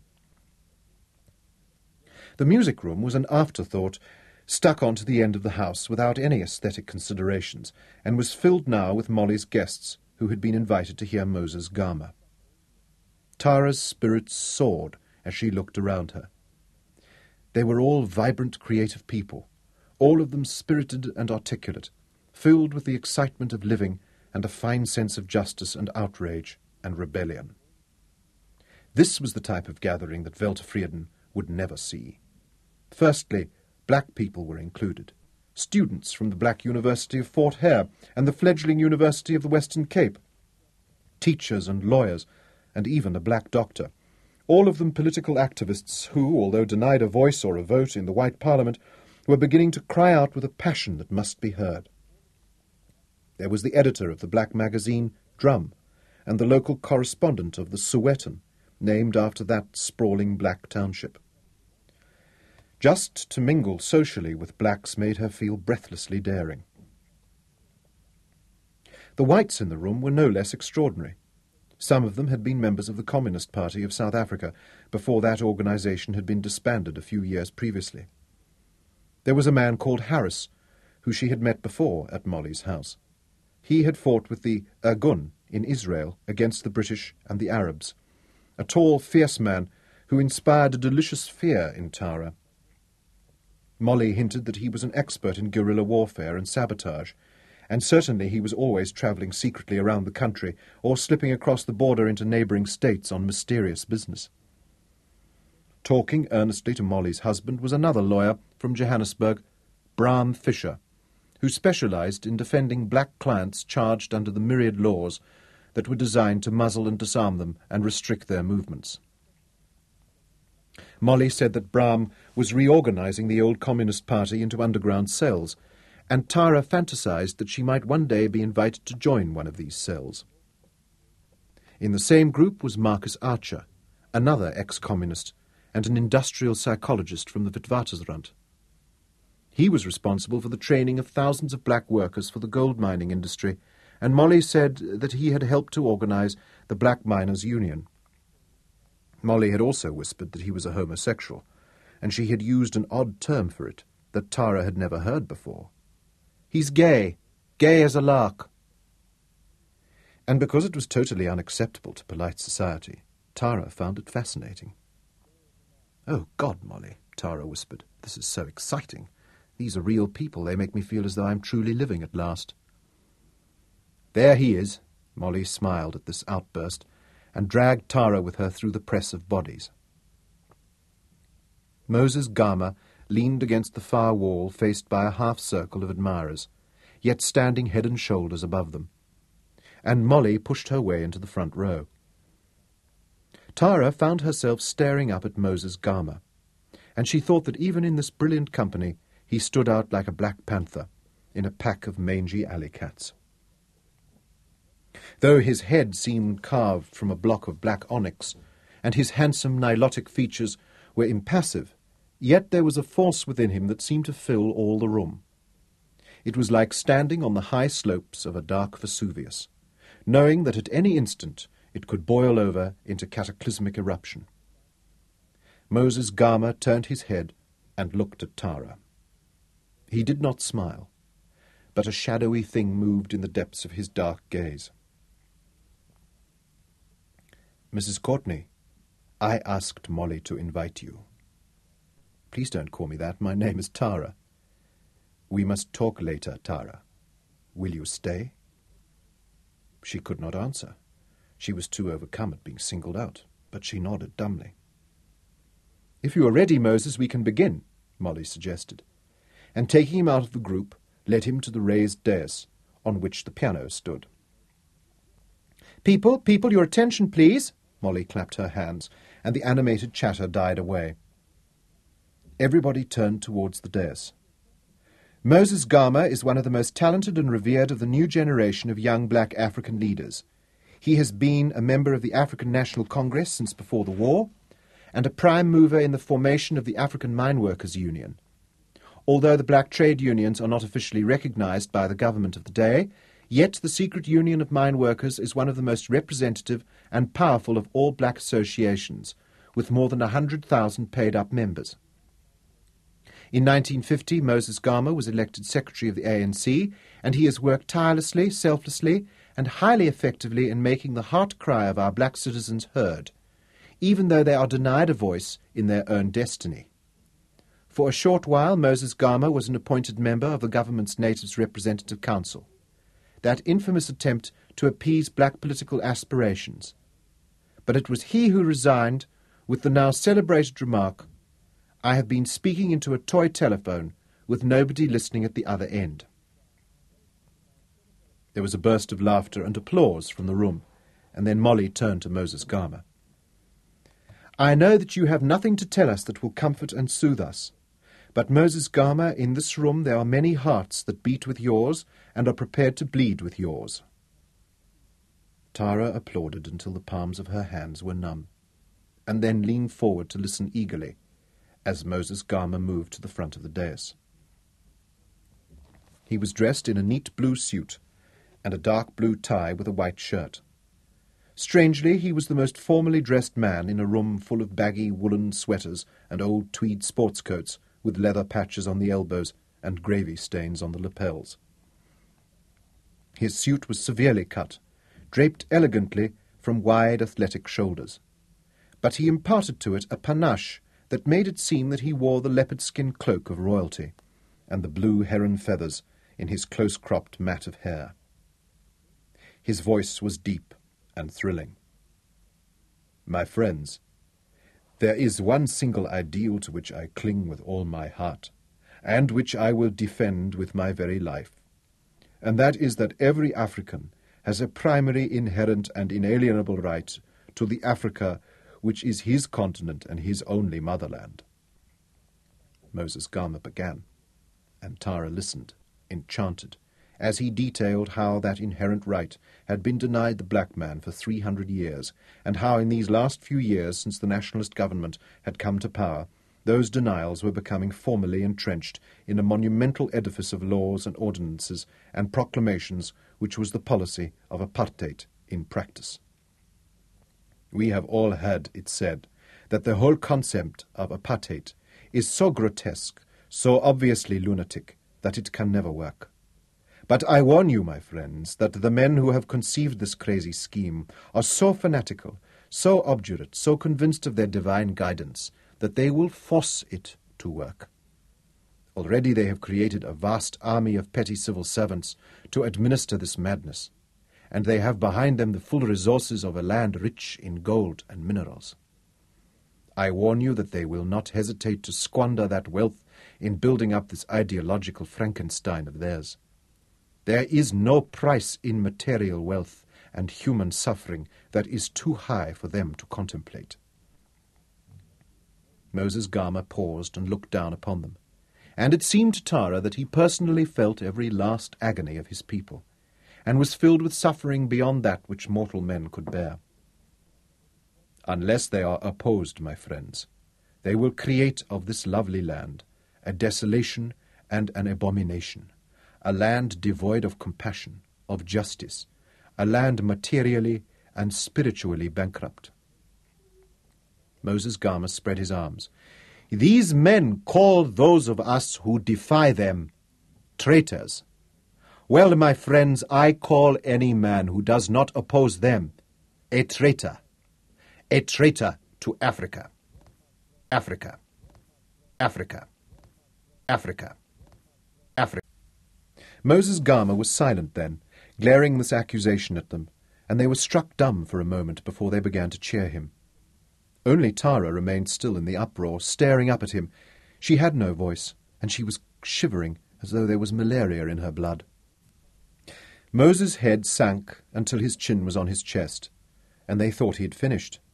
Then he raised that magnificent head again and spread his arms. Oppose them? How do we oppose them? I reply to you, we oppose them with all our strength, and all our resolve, and with all our hearts. If no price is too high for them to pay, then no price is too high for us. I tell you, my friends, there is nothing, he paused for emphasis, nothing I would not do to further this struggle. I am prepared both to die and to kill for it. The room was silent in the face of such deadly resolve. For those of them who were practitioners of elegant, socialist dialectic, the effete intellectuals, such a declaration was menacing and disquieting. It had the sound of breaking bones in it, and the stench of fresh spilled blood. We are ready to make a beginning, my friends, and already our plans are far advanced. Starting in a few months' time, we will conduct a nationwide campaign of defiance against these monstrous apartheid laws.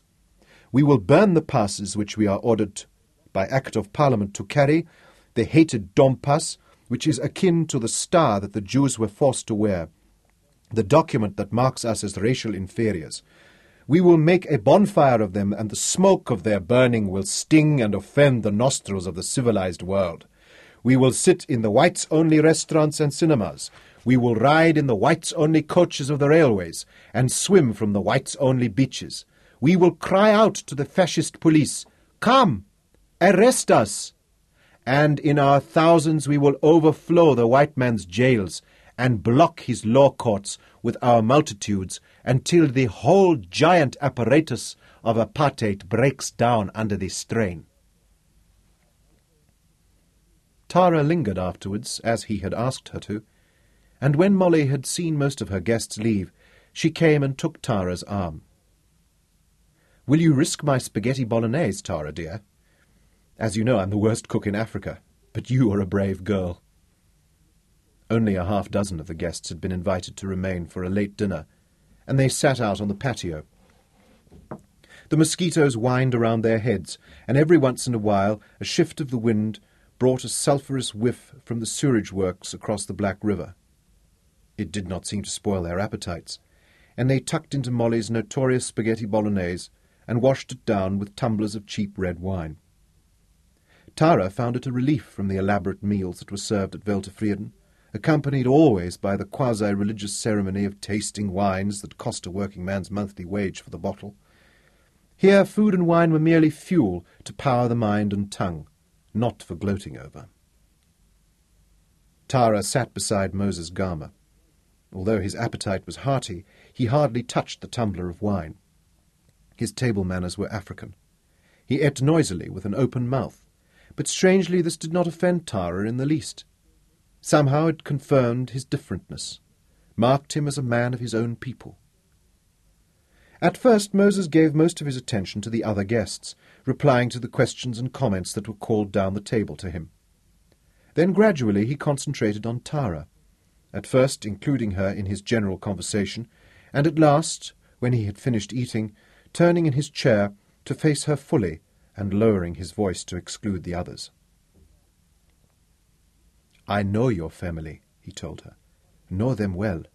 Mrs. Sontan Courtney, and most especially your husband, Shasa Courtney." Tara was startled. "I have never heard them speak of you." "Why would they do so? In their eyes I was never important.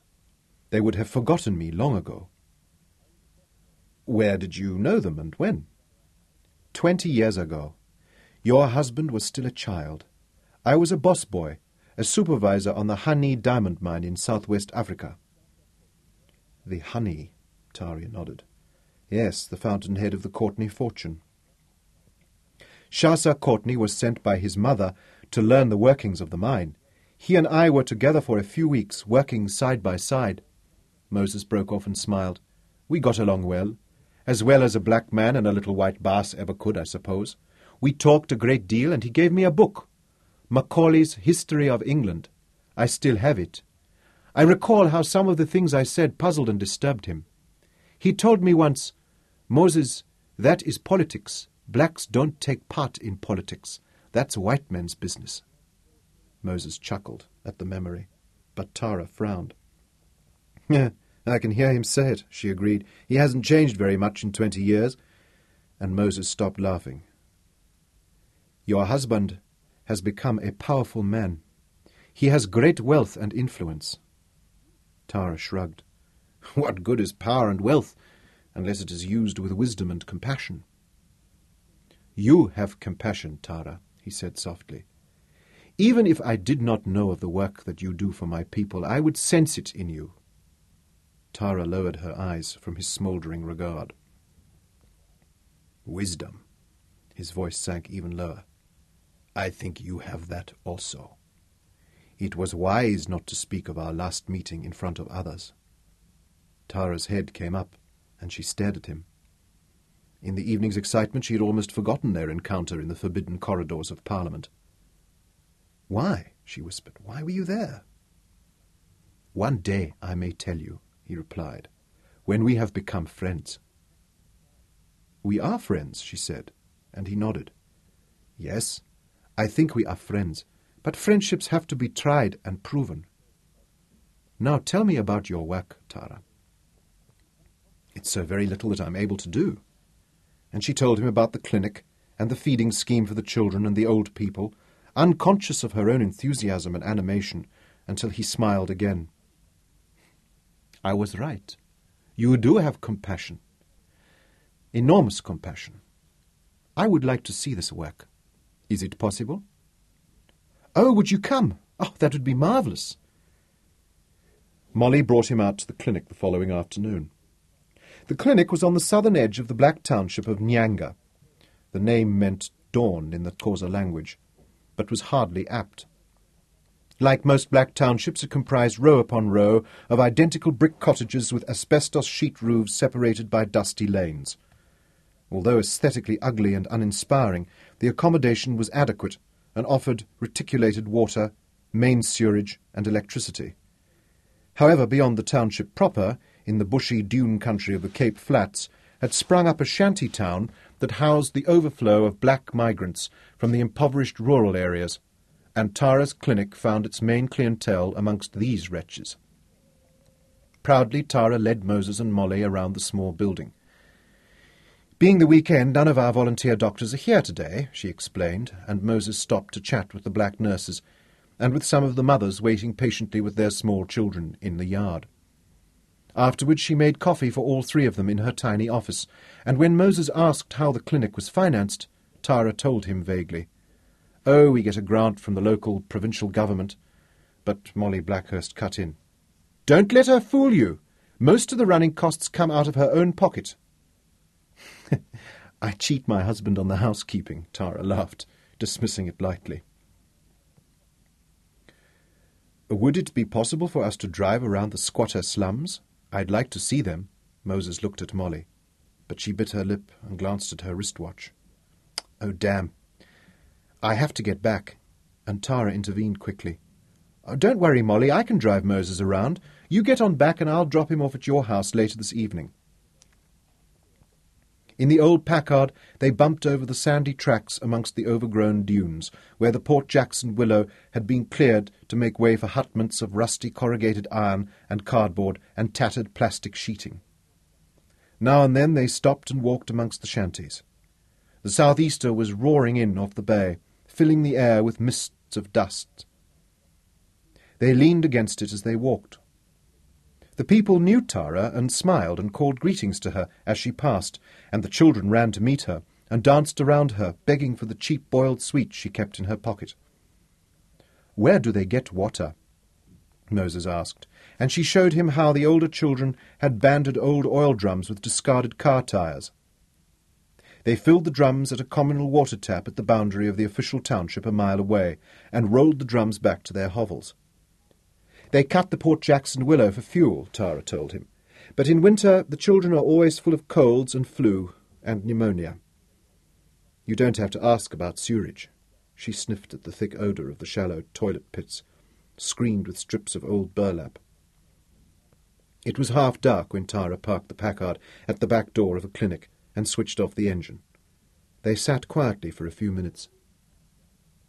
"What we have seen is no worse than 100 other shanty towns, places where I have lived most of my life," Moses said. "I'm sorry." "Why do you apologize?" Moses asked. "I don't know. I just feel guilty." She knew how inadequate it sounded, and she opened the door of the Packard. "There are some papers I must get from my office. I won't be a minute, and then I'll drive you back to Molly's house." The clinic was deserted. The 2 nurses had locked up and gone home an hour before. Tara let herself in with her own key and went through the single consulting room to her own office. She glanced at herself in the mirror above the washstand in the corner as she washed her hands. She was flushed, and her eyes sparkled. She was so accustomed to the squalor of the squatter camps that it had not oppressed her as it once had. Instead, she felt tinglingly alive and strangely elated. She stuffed the folder of correspondence and bills into her leather sling bag and locked the drawer of her desk, made sure that the plug of the electric kettle was pulled out of the wall socket and that the windows were closed, then switched off the lights and hurried out into the consulting room. She stopped with surprise. Moses Garma had followed her into the building and was sitting on the white-draped examination bed against the far wall. "Oh," she recovered. "Sorry I took so long." He shook his head, then stood up and crossed the tiled floor. He stopped, facing her. She felt awkward and uncertain as he studied her face solemnly. "You are a remarkable woman," he said in a deep, quiet voice that she had not heard him use before. "I have never met another white woman like you." She could think of no reply, and he went on softly, "You are rich and privileged. You are gifted with everything that your life can offer you, and yet you come here, to this poverty and misery." He reached out and touched her arm. His palm and the inside of his fingers were a pale rose colour, contrasting vividly with the back of his hand and his dark muscular forearm, and his skin felt cool. She wondered if it were really so, or if her own skin was hot. She felt hot. She felt a furnace glow deep within her. She looked down at his hand on her smooth, pale arm. She had never been touched by a black man before. Not deliberately. Not lingeringly like this. She let the strap of the sling bag slide off her shoulder, and it fell to the tiled floor with a thud. She had been holding her own hands clasped in front of her hips in an instinctively defensive gesture, but now she let them fall to her sides, and almost without conscious volition, arched her back and pushed her lower body towards him. At the same time she raised her head and looked squarely into his eyes. Her lips parted and her breathing quickened. She saw it reflected in his own eyes, and she said, "Yes?" He stroked her arm, up from the elbow to the shoulder, and she shuddered and closed her eyes. He touched her left breast, and she did not pull away. His hand closed around her. She felt it fill his grip, and her flesh hardened, her nipples swelled and thrust out into his palm, and he squeezed her. The feeling was so intense it was almost painful, and she gasped as it rippled down her spine, spreading like wavelets when a stone is thrown into a quiet pool. Her arousal was so abrupt that she was unprepared. She had never considered herself a sensual person. Shasa was the only man she had ever known, and it took all his skill and patience to quicken her body. But now at a touch her bones went soft with desire, and her loins melted like wax in the flame, and she could not breathe, so strong was her need of this man. "The door," she blurted. "Lock the door." Then she saw that he had already barred the door, and she was grateful for it, for she felt that she could not have brooked the delay. He picked her up quickly and carried her to the bed. The sheet that covered it was spotless, and so crisply starched that it crackled softly under her weight. He was so huge that he terrified her, and though she had borne 4 children, she felt as though she was being split asunder as his blackness filled her. And then the terror passed, to be replaced by a strange sense of sanctity. She was the sacrificial lamb. With this act she was redeeming all the sins of her own race, all the trespasses that they had committed against his people down the centuries. She was wiping away the guilt that had been her stigmata since as far back as she could remember. When at the end he lay heavy upon her, with his breathing roaring in her ears, and the last wild convulsions racking his great black muscles, she clung to him with a joyous gratitude, for he had at one and the same time set her free from guilt and made her his slave forever.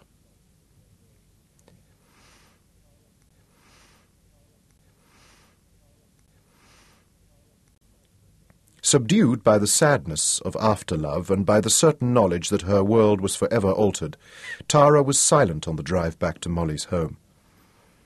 She parked a block before she reached it, and keeping the engine running, she turned to examine his face in the reflection of the street lights.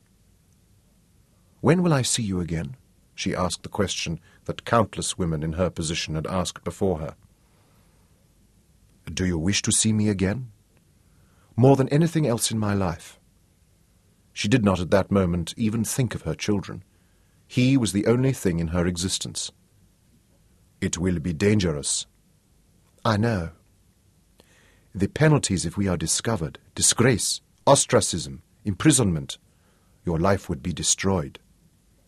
"My life was a sham," she said softly. "Its destruction would be no great loss." He studied her features carefully, searching for insincerity. At last he was satisfied. "I will send for you when it is safe." "I will come immediately whenever you call." "I must leave you now. Take me back." She parked at the side of Molly's house, in the shadow where they could not be observed from the road. "Now the subterfuge and dissembling begins," she thought calmly. "I was right. It will never be the same again." He made no attempt to embrace her. It was not the African way. He stared at her, the whites of his eyes gleaming like ivory in the half-dark. "You realize that when you choose me, you choose the struggle?" he asked. "Yes, I know that." "You have become a warrior, and you and your wants, even your life, are of no consequence. If you have to die for the struggle, I will not lift my hand to save you." She nodded. "Yes, I know that." The nobility of the concept filled her chest and made it difficult for her to breathe, so her voice was laboured as she whispered, "Greater love hath no man. I will make any sacrifice you ask of me." Moses went to the guest bedroom which Molly had allocated to him, and as he washed his face in the basin, Marcus Archer slipped into the room without knocking, closed the door and leaned against it, watching Moses in the mirror. "Well?" he asked at last, as though he was reluctant to hear the answer. "Just as we planned it." Moses dried his face on a clean towel. "I hate the silly little bitch," Marcus said softly. "We agreed it was necessary." Moses selected a fresh shirt from the valise on his bed.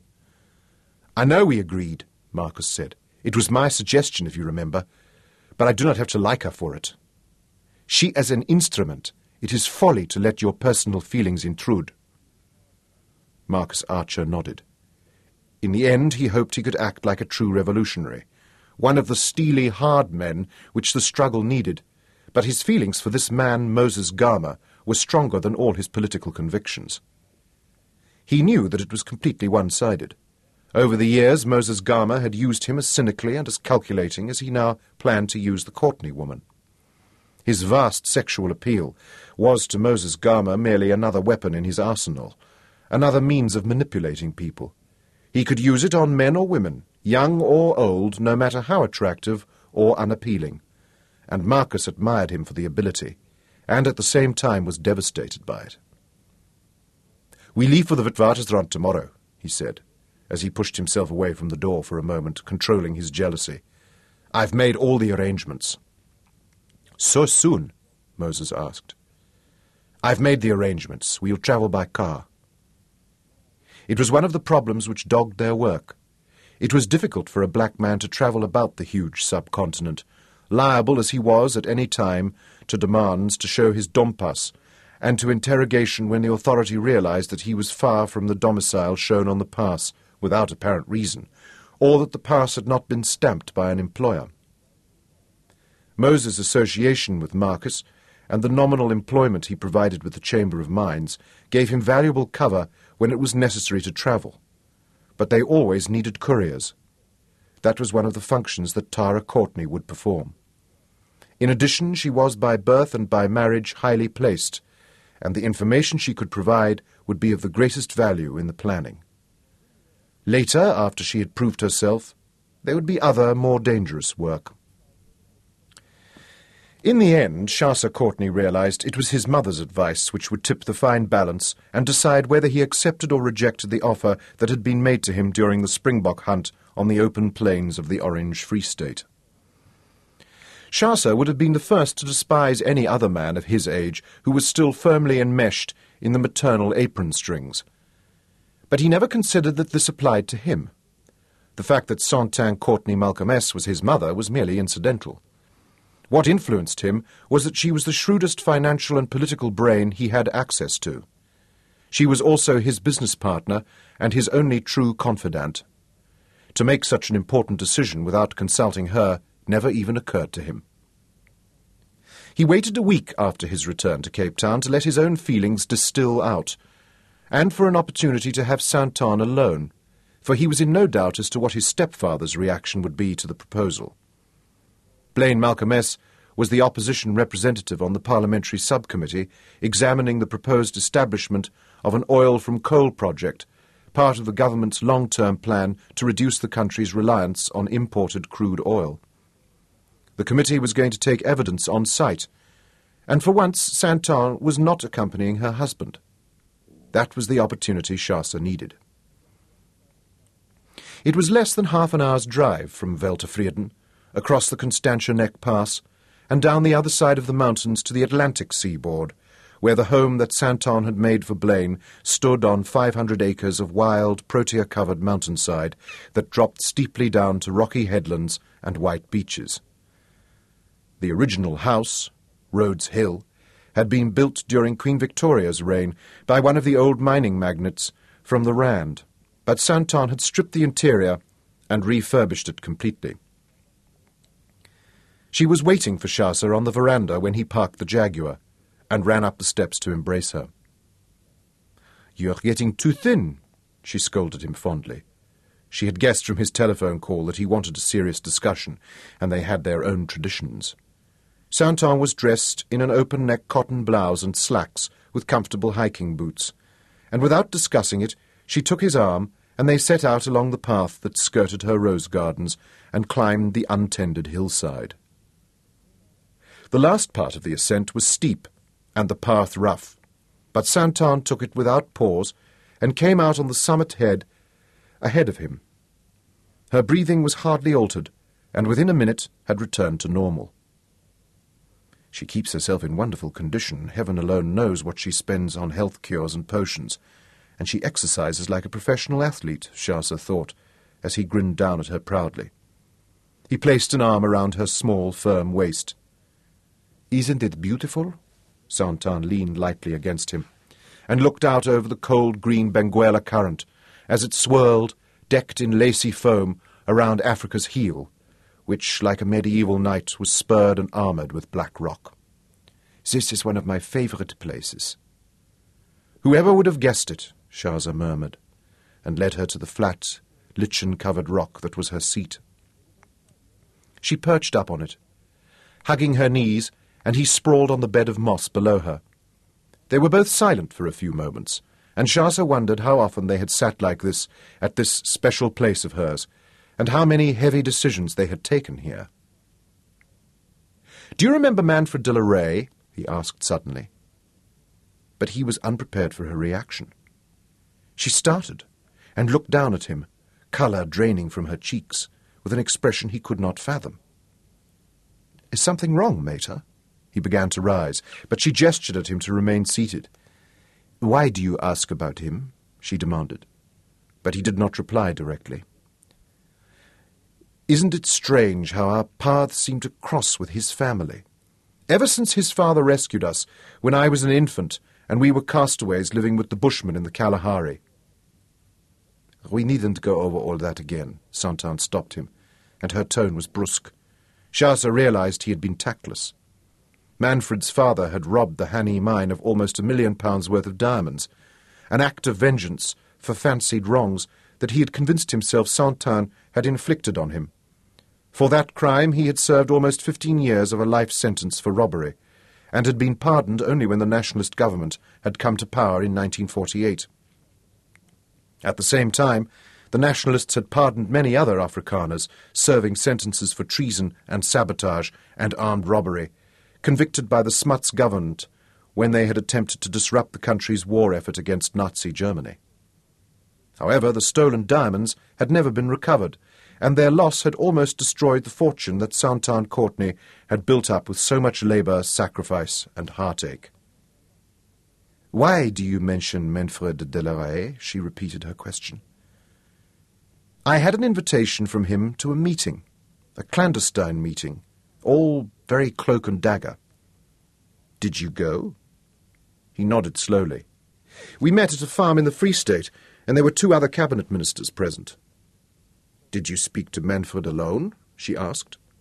And the tone of the question, the fact that she had used his Christian name, caught Shahza's attention. Then he remembered the unexpected question that Manfred de la Reye had put to him. "Has your mother ever spoken about me?" he had asked. And faced by Santan's present reaction to his name, the question took on a new significance. "Yes, Mater, I spoke to him alone." "Did he mention me?" Santan demanded. And Shahza gave a little chuckle of puzzlement. "He asked the same question, whether you ever spoke about him. Why are the 2 of you so interested in each other?" Santan's expression turned bleak, and he saw her close her mind to him.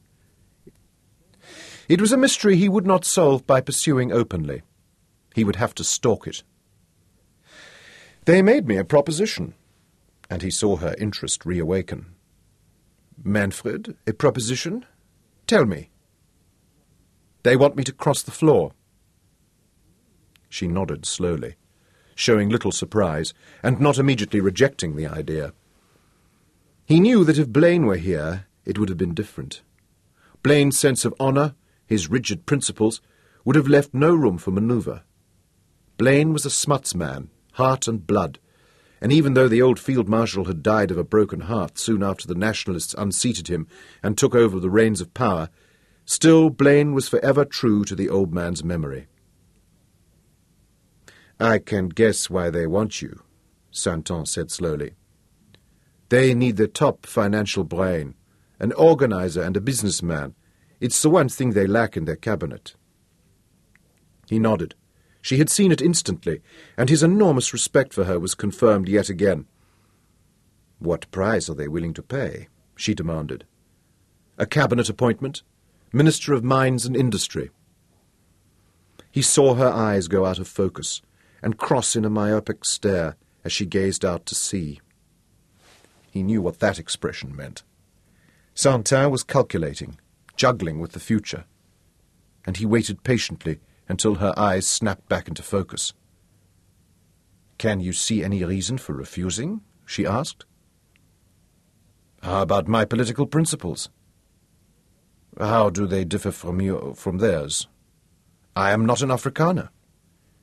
"That might be to your advantage. You will be their token Englishman. They will give you special status. You will have a freer reign. They will be more reluctant to fire you than if you were one of their own." "I don't agree with their native policy, this apartheid thing of theirs. It's just financially unsound." "Good Lord, Shahza, you don't believe in equal political rights for the blacks, do you? Not even Jannie Smuts wanted that. You don't want another Shaka ruling us? Black judges and a black police force working for a black dictator?" She shuddered.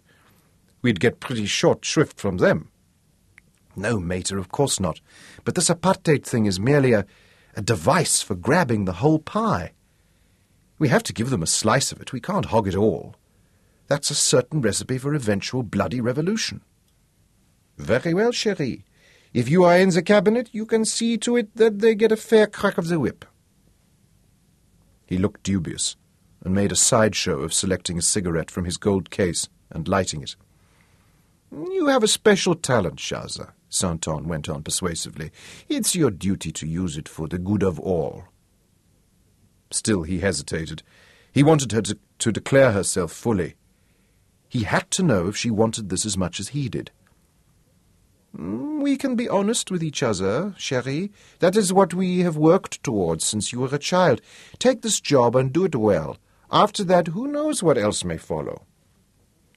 They were both silent then. They knew what they hoped would follow. They could not help themselves. It was their nature always to strive towards the highest pinnacle. What about Blaine? Shaza said at last. How will he take it? I don't look forward to telling him. I'll do that, she promised. But you will have to tell Tara. Tara, he sighed. Now that will be a problem. They were silent again, until Saint-Anne asked, How would you do it?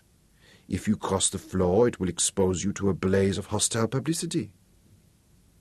So it was agreed without further words. Only the means remained to be discussed. At the next general election, I will simply campaign in different colours, Shaza said. They will give me a safe seat. So we have little time to arrange the details, then.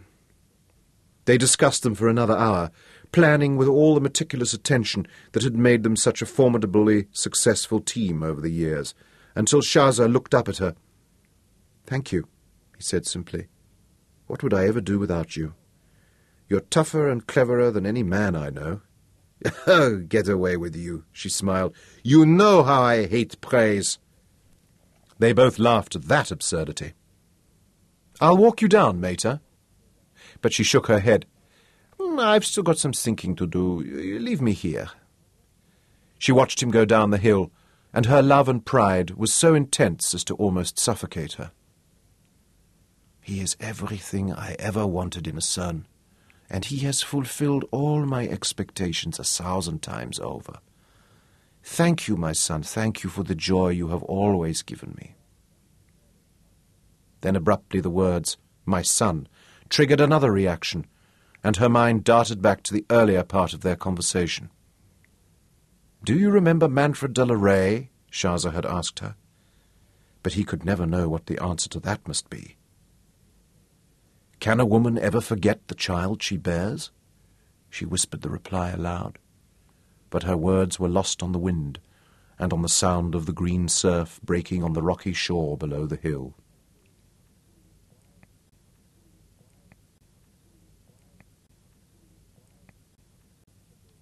Every pew of the church was filled. The women's bonnets were colourful as a field of wild Namaqua daisies in the springtime, while the men's suits were sombre and severe. All their faces were upturned towards the magnificent carved pulpit of polished black stinkwood, in which stood the most reverend Tromp Bierman, moderator of the Dutch Reformed Church of South Africa. Manfred de la Rey considered once again how much Uncle Tromp had aged in the years since the war. He had never fully recovered from the pneumonia he had contracted in the concentration camp at Koffiefontein, where the English lover Jannie Smuts had incarcerated him with hundreds of other patriotic Afrikaners for the duration of the English war with Germany. Uncle Tromp's beard was snow-white now, even more spectacular than the curly black bush it once had been. The hair on his head, also white, had been close-cropped to conceal its sparsity, and it glittered like powdered glass on the high-domed pate.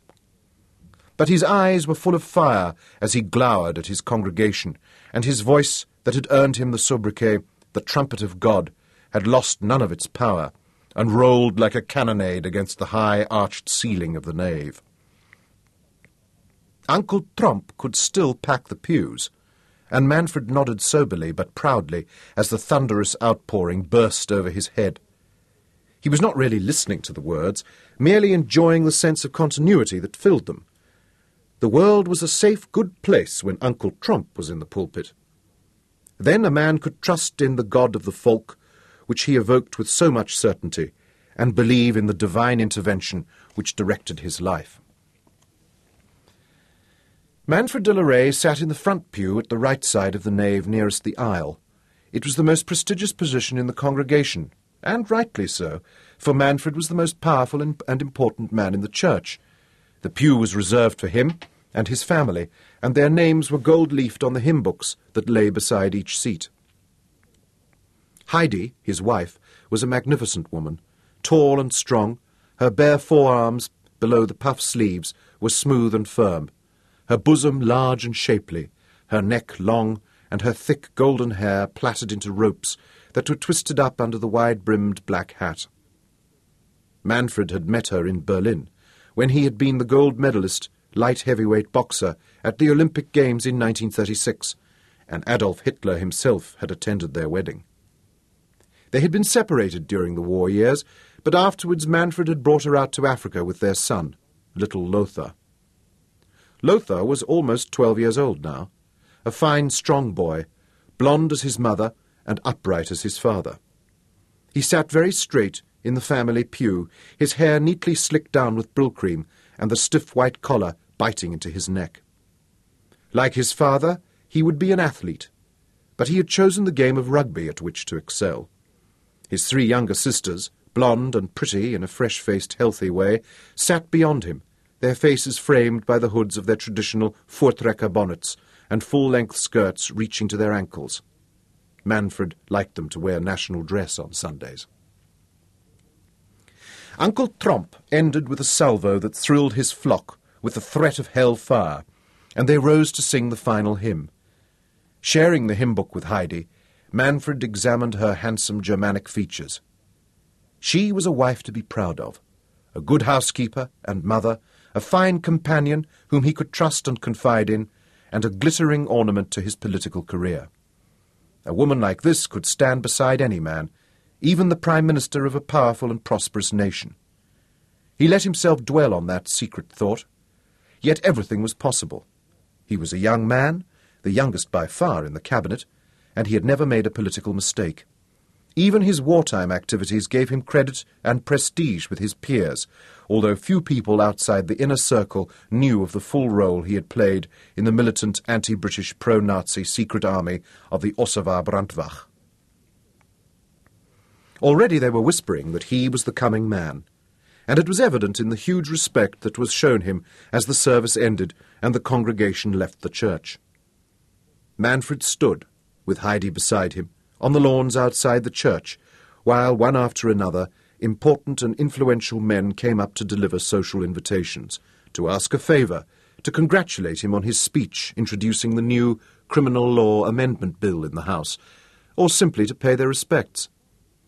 It was almost 20 minutes before he was able to leave the church grounds. The family walked home. It was only 2 blocks under the green oaks that lined the streets of Stellenbosch, the small university town which was the citadel of Afrikaner intellectualism and culture.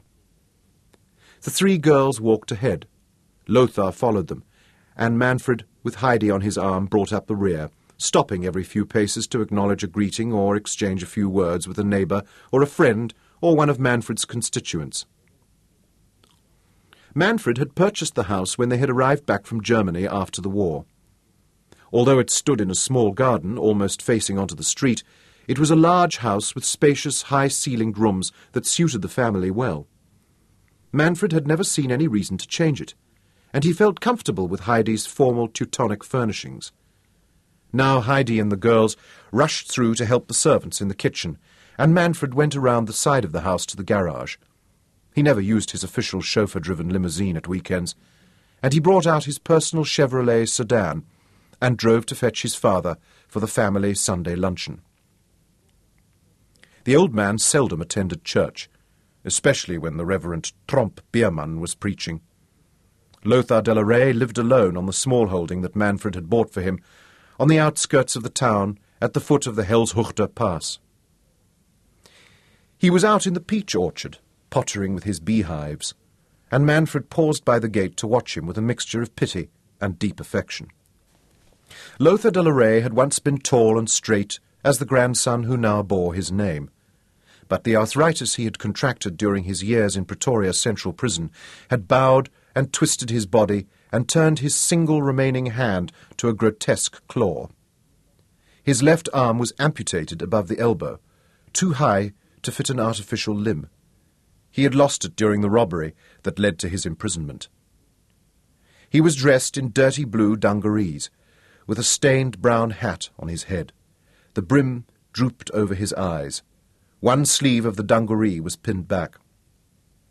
Manfred opened the gate and went down into the peach orchard, where the old man was stooping over one of the wooden hives.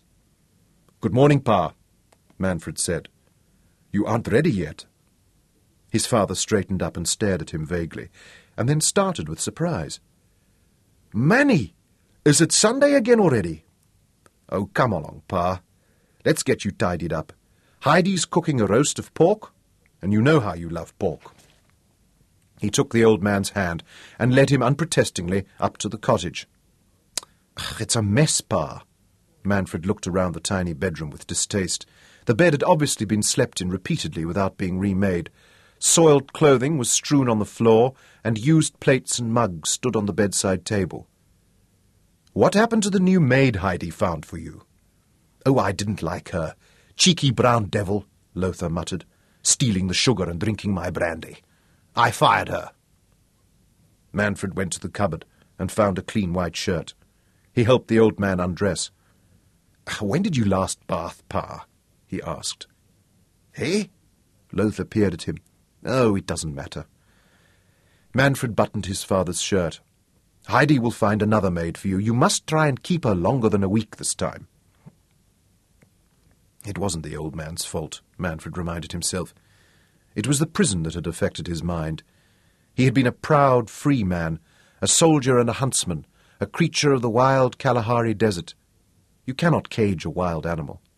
Heidi had wanted to have the old man to live with them, and Manfred felt guilty that he had refused. It would have meant buying a larger home, but that was the least of it.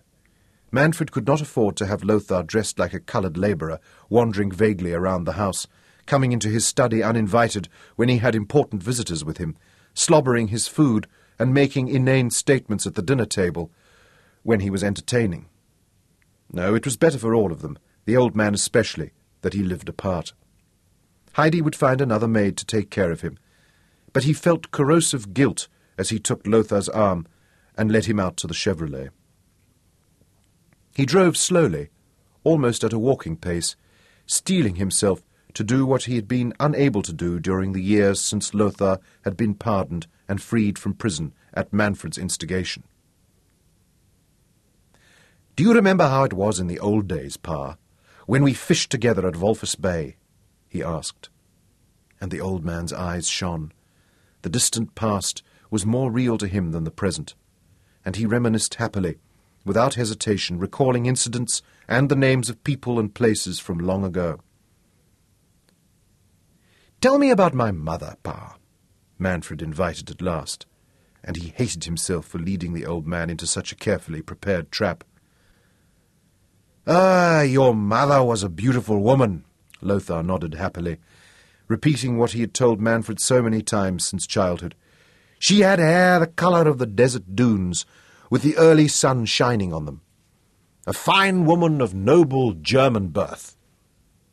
"Pa," Manfred said softly, "you aren't telling me the truth, are you?" He spoke as though to a naughty child. "The woman you call my mother, the woman who was your wife, died years before I was born. I have a copy of the death certificate signed by the English doctor in the concentration camp. She died of diphtheria, the white sore throat." He could not look at his father as he said it, but stared ahead through the windscreen until he heard a soft choking sound beside him, and with alarm turned quickly. Lothar was weeping. Tears slid down his withered old cheeks. "Ugh, I'm sorry, Pa." Manfred pulled the Chevrolet off the road and switched off the engine. "I shouldn't have said that." He pulled the white handkerchief from his pocket and handed it to his father.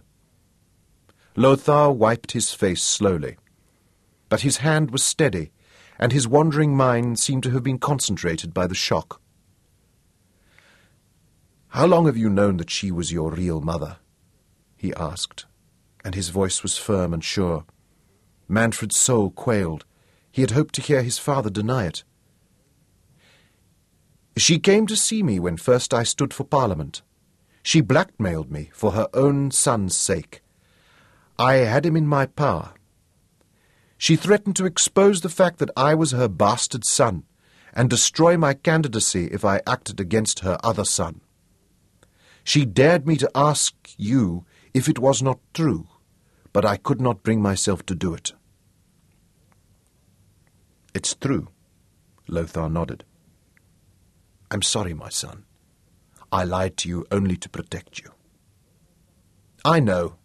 Manfred reached across and took the bony hand as the old man went on. "When I found her in the desert, she was so young and helpless. Oh, and beautiful. I was young and lonely. It was just the two of us. And her infant, alone, together, in the desert. We fell in love." "You don't have to explain," Manfred told him. But Lothar seemed not to hear him. "One night, 2 wild bushmen came into our camp. I thought they were marauders, come to steal our horses and oxen. I followed them and caught up with them at dawn. I shot them down before I was within range of their poison arrows. It was the way we dealt with these dangerous little yellow animals in those days." "Ja, Pa, I know." Manfred had read the history of his people's conflict with and extermination of the Bushman tribes. "I did not know it then, but she had lived with these same 2 little Bushmen before I found her. They had helped her survive the desert and tended her when she gave birth to her first child. She had come to love them. She even called them old grandfather and old grandmother." He shook his head wonderingly, still unable to comprehend this relationship of a white woman with savages. "I did not know it, and I shot them without realizing what they meant to her. Her love for me changed to bitter hatred. I know now that her love could not have been very deep. Perhaps it was only loneliness and gratitude and not love at all. After that she hated me, and the hatred extended to my child that she carried in her womb. To you, Mani. She made me take you away the moment you were born. She hated us both so deeply that she wanted never to set eyes on you. I cared for you after that."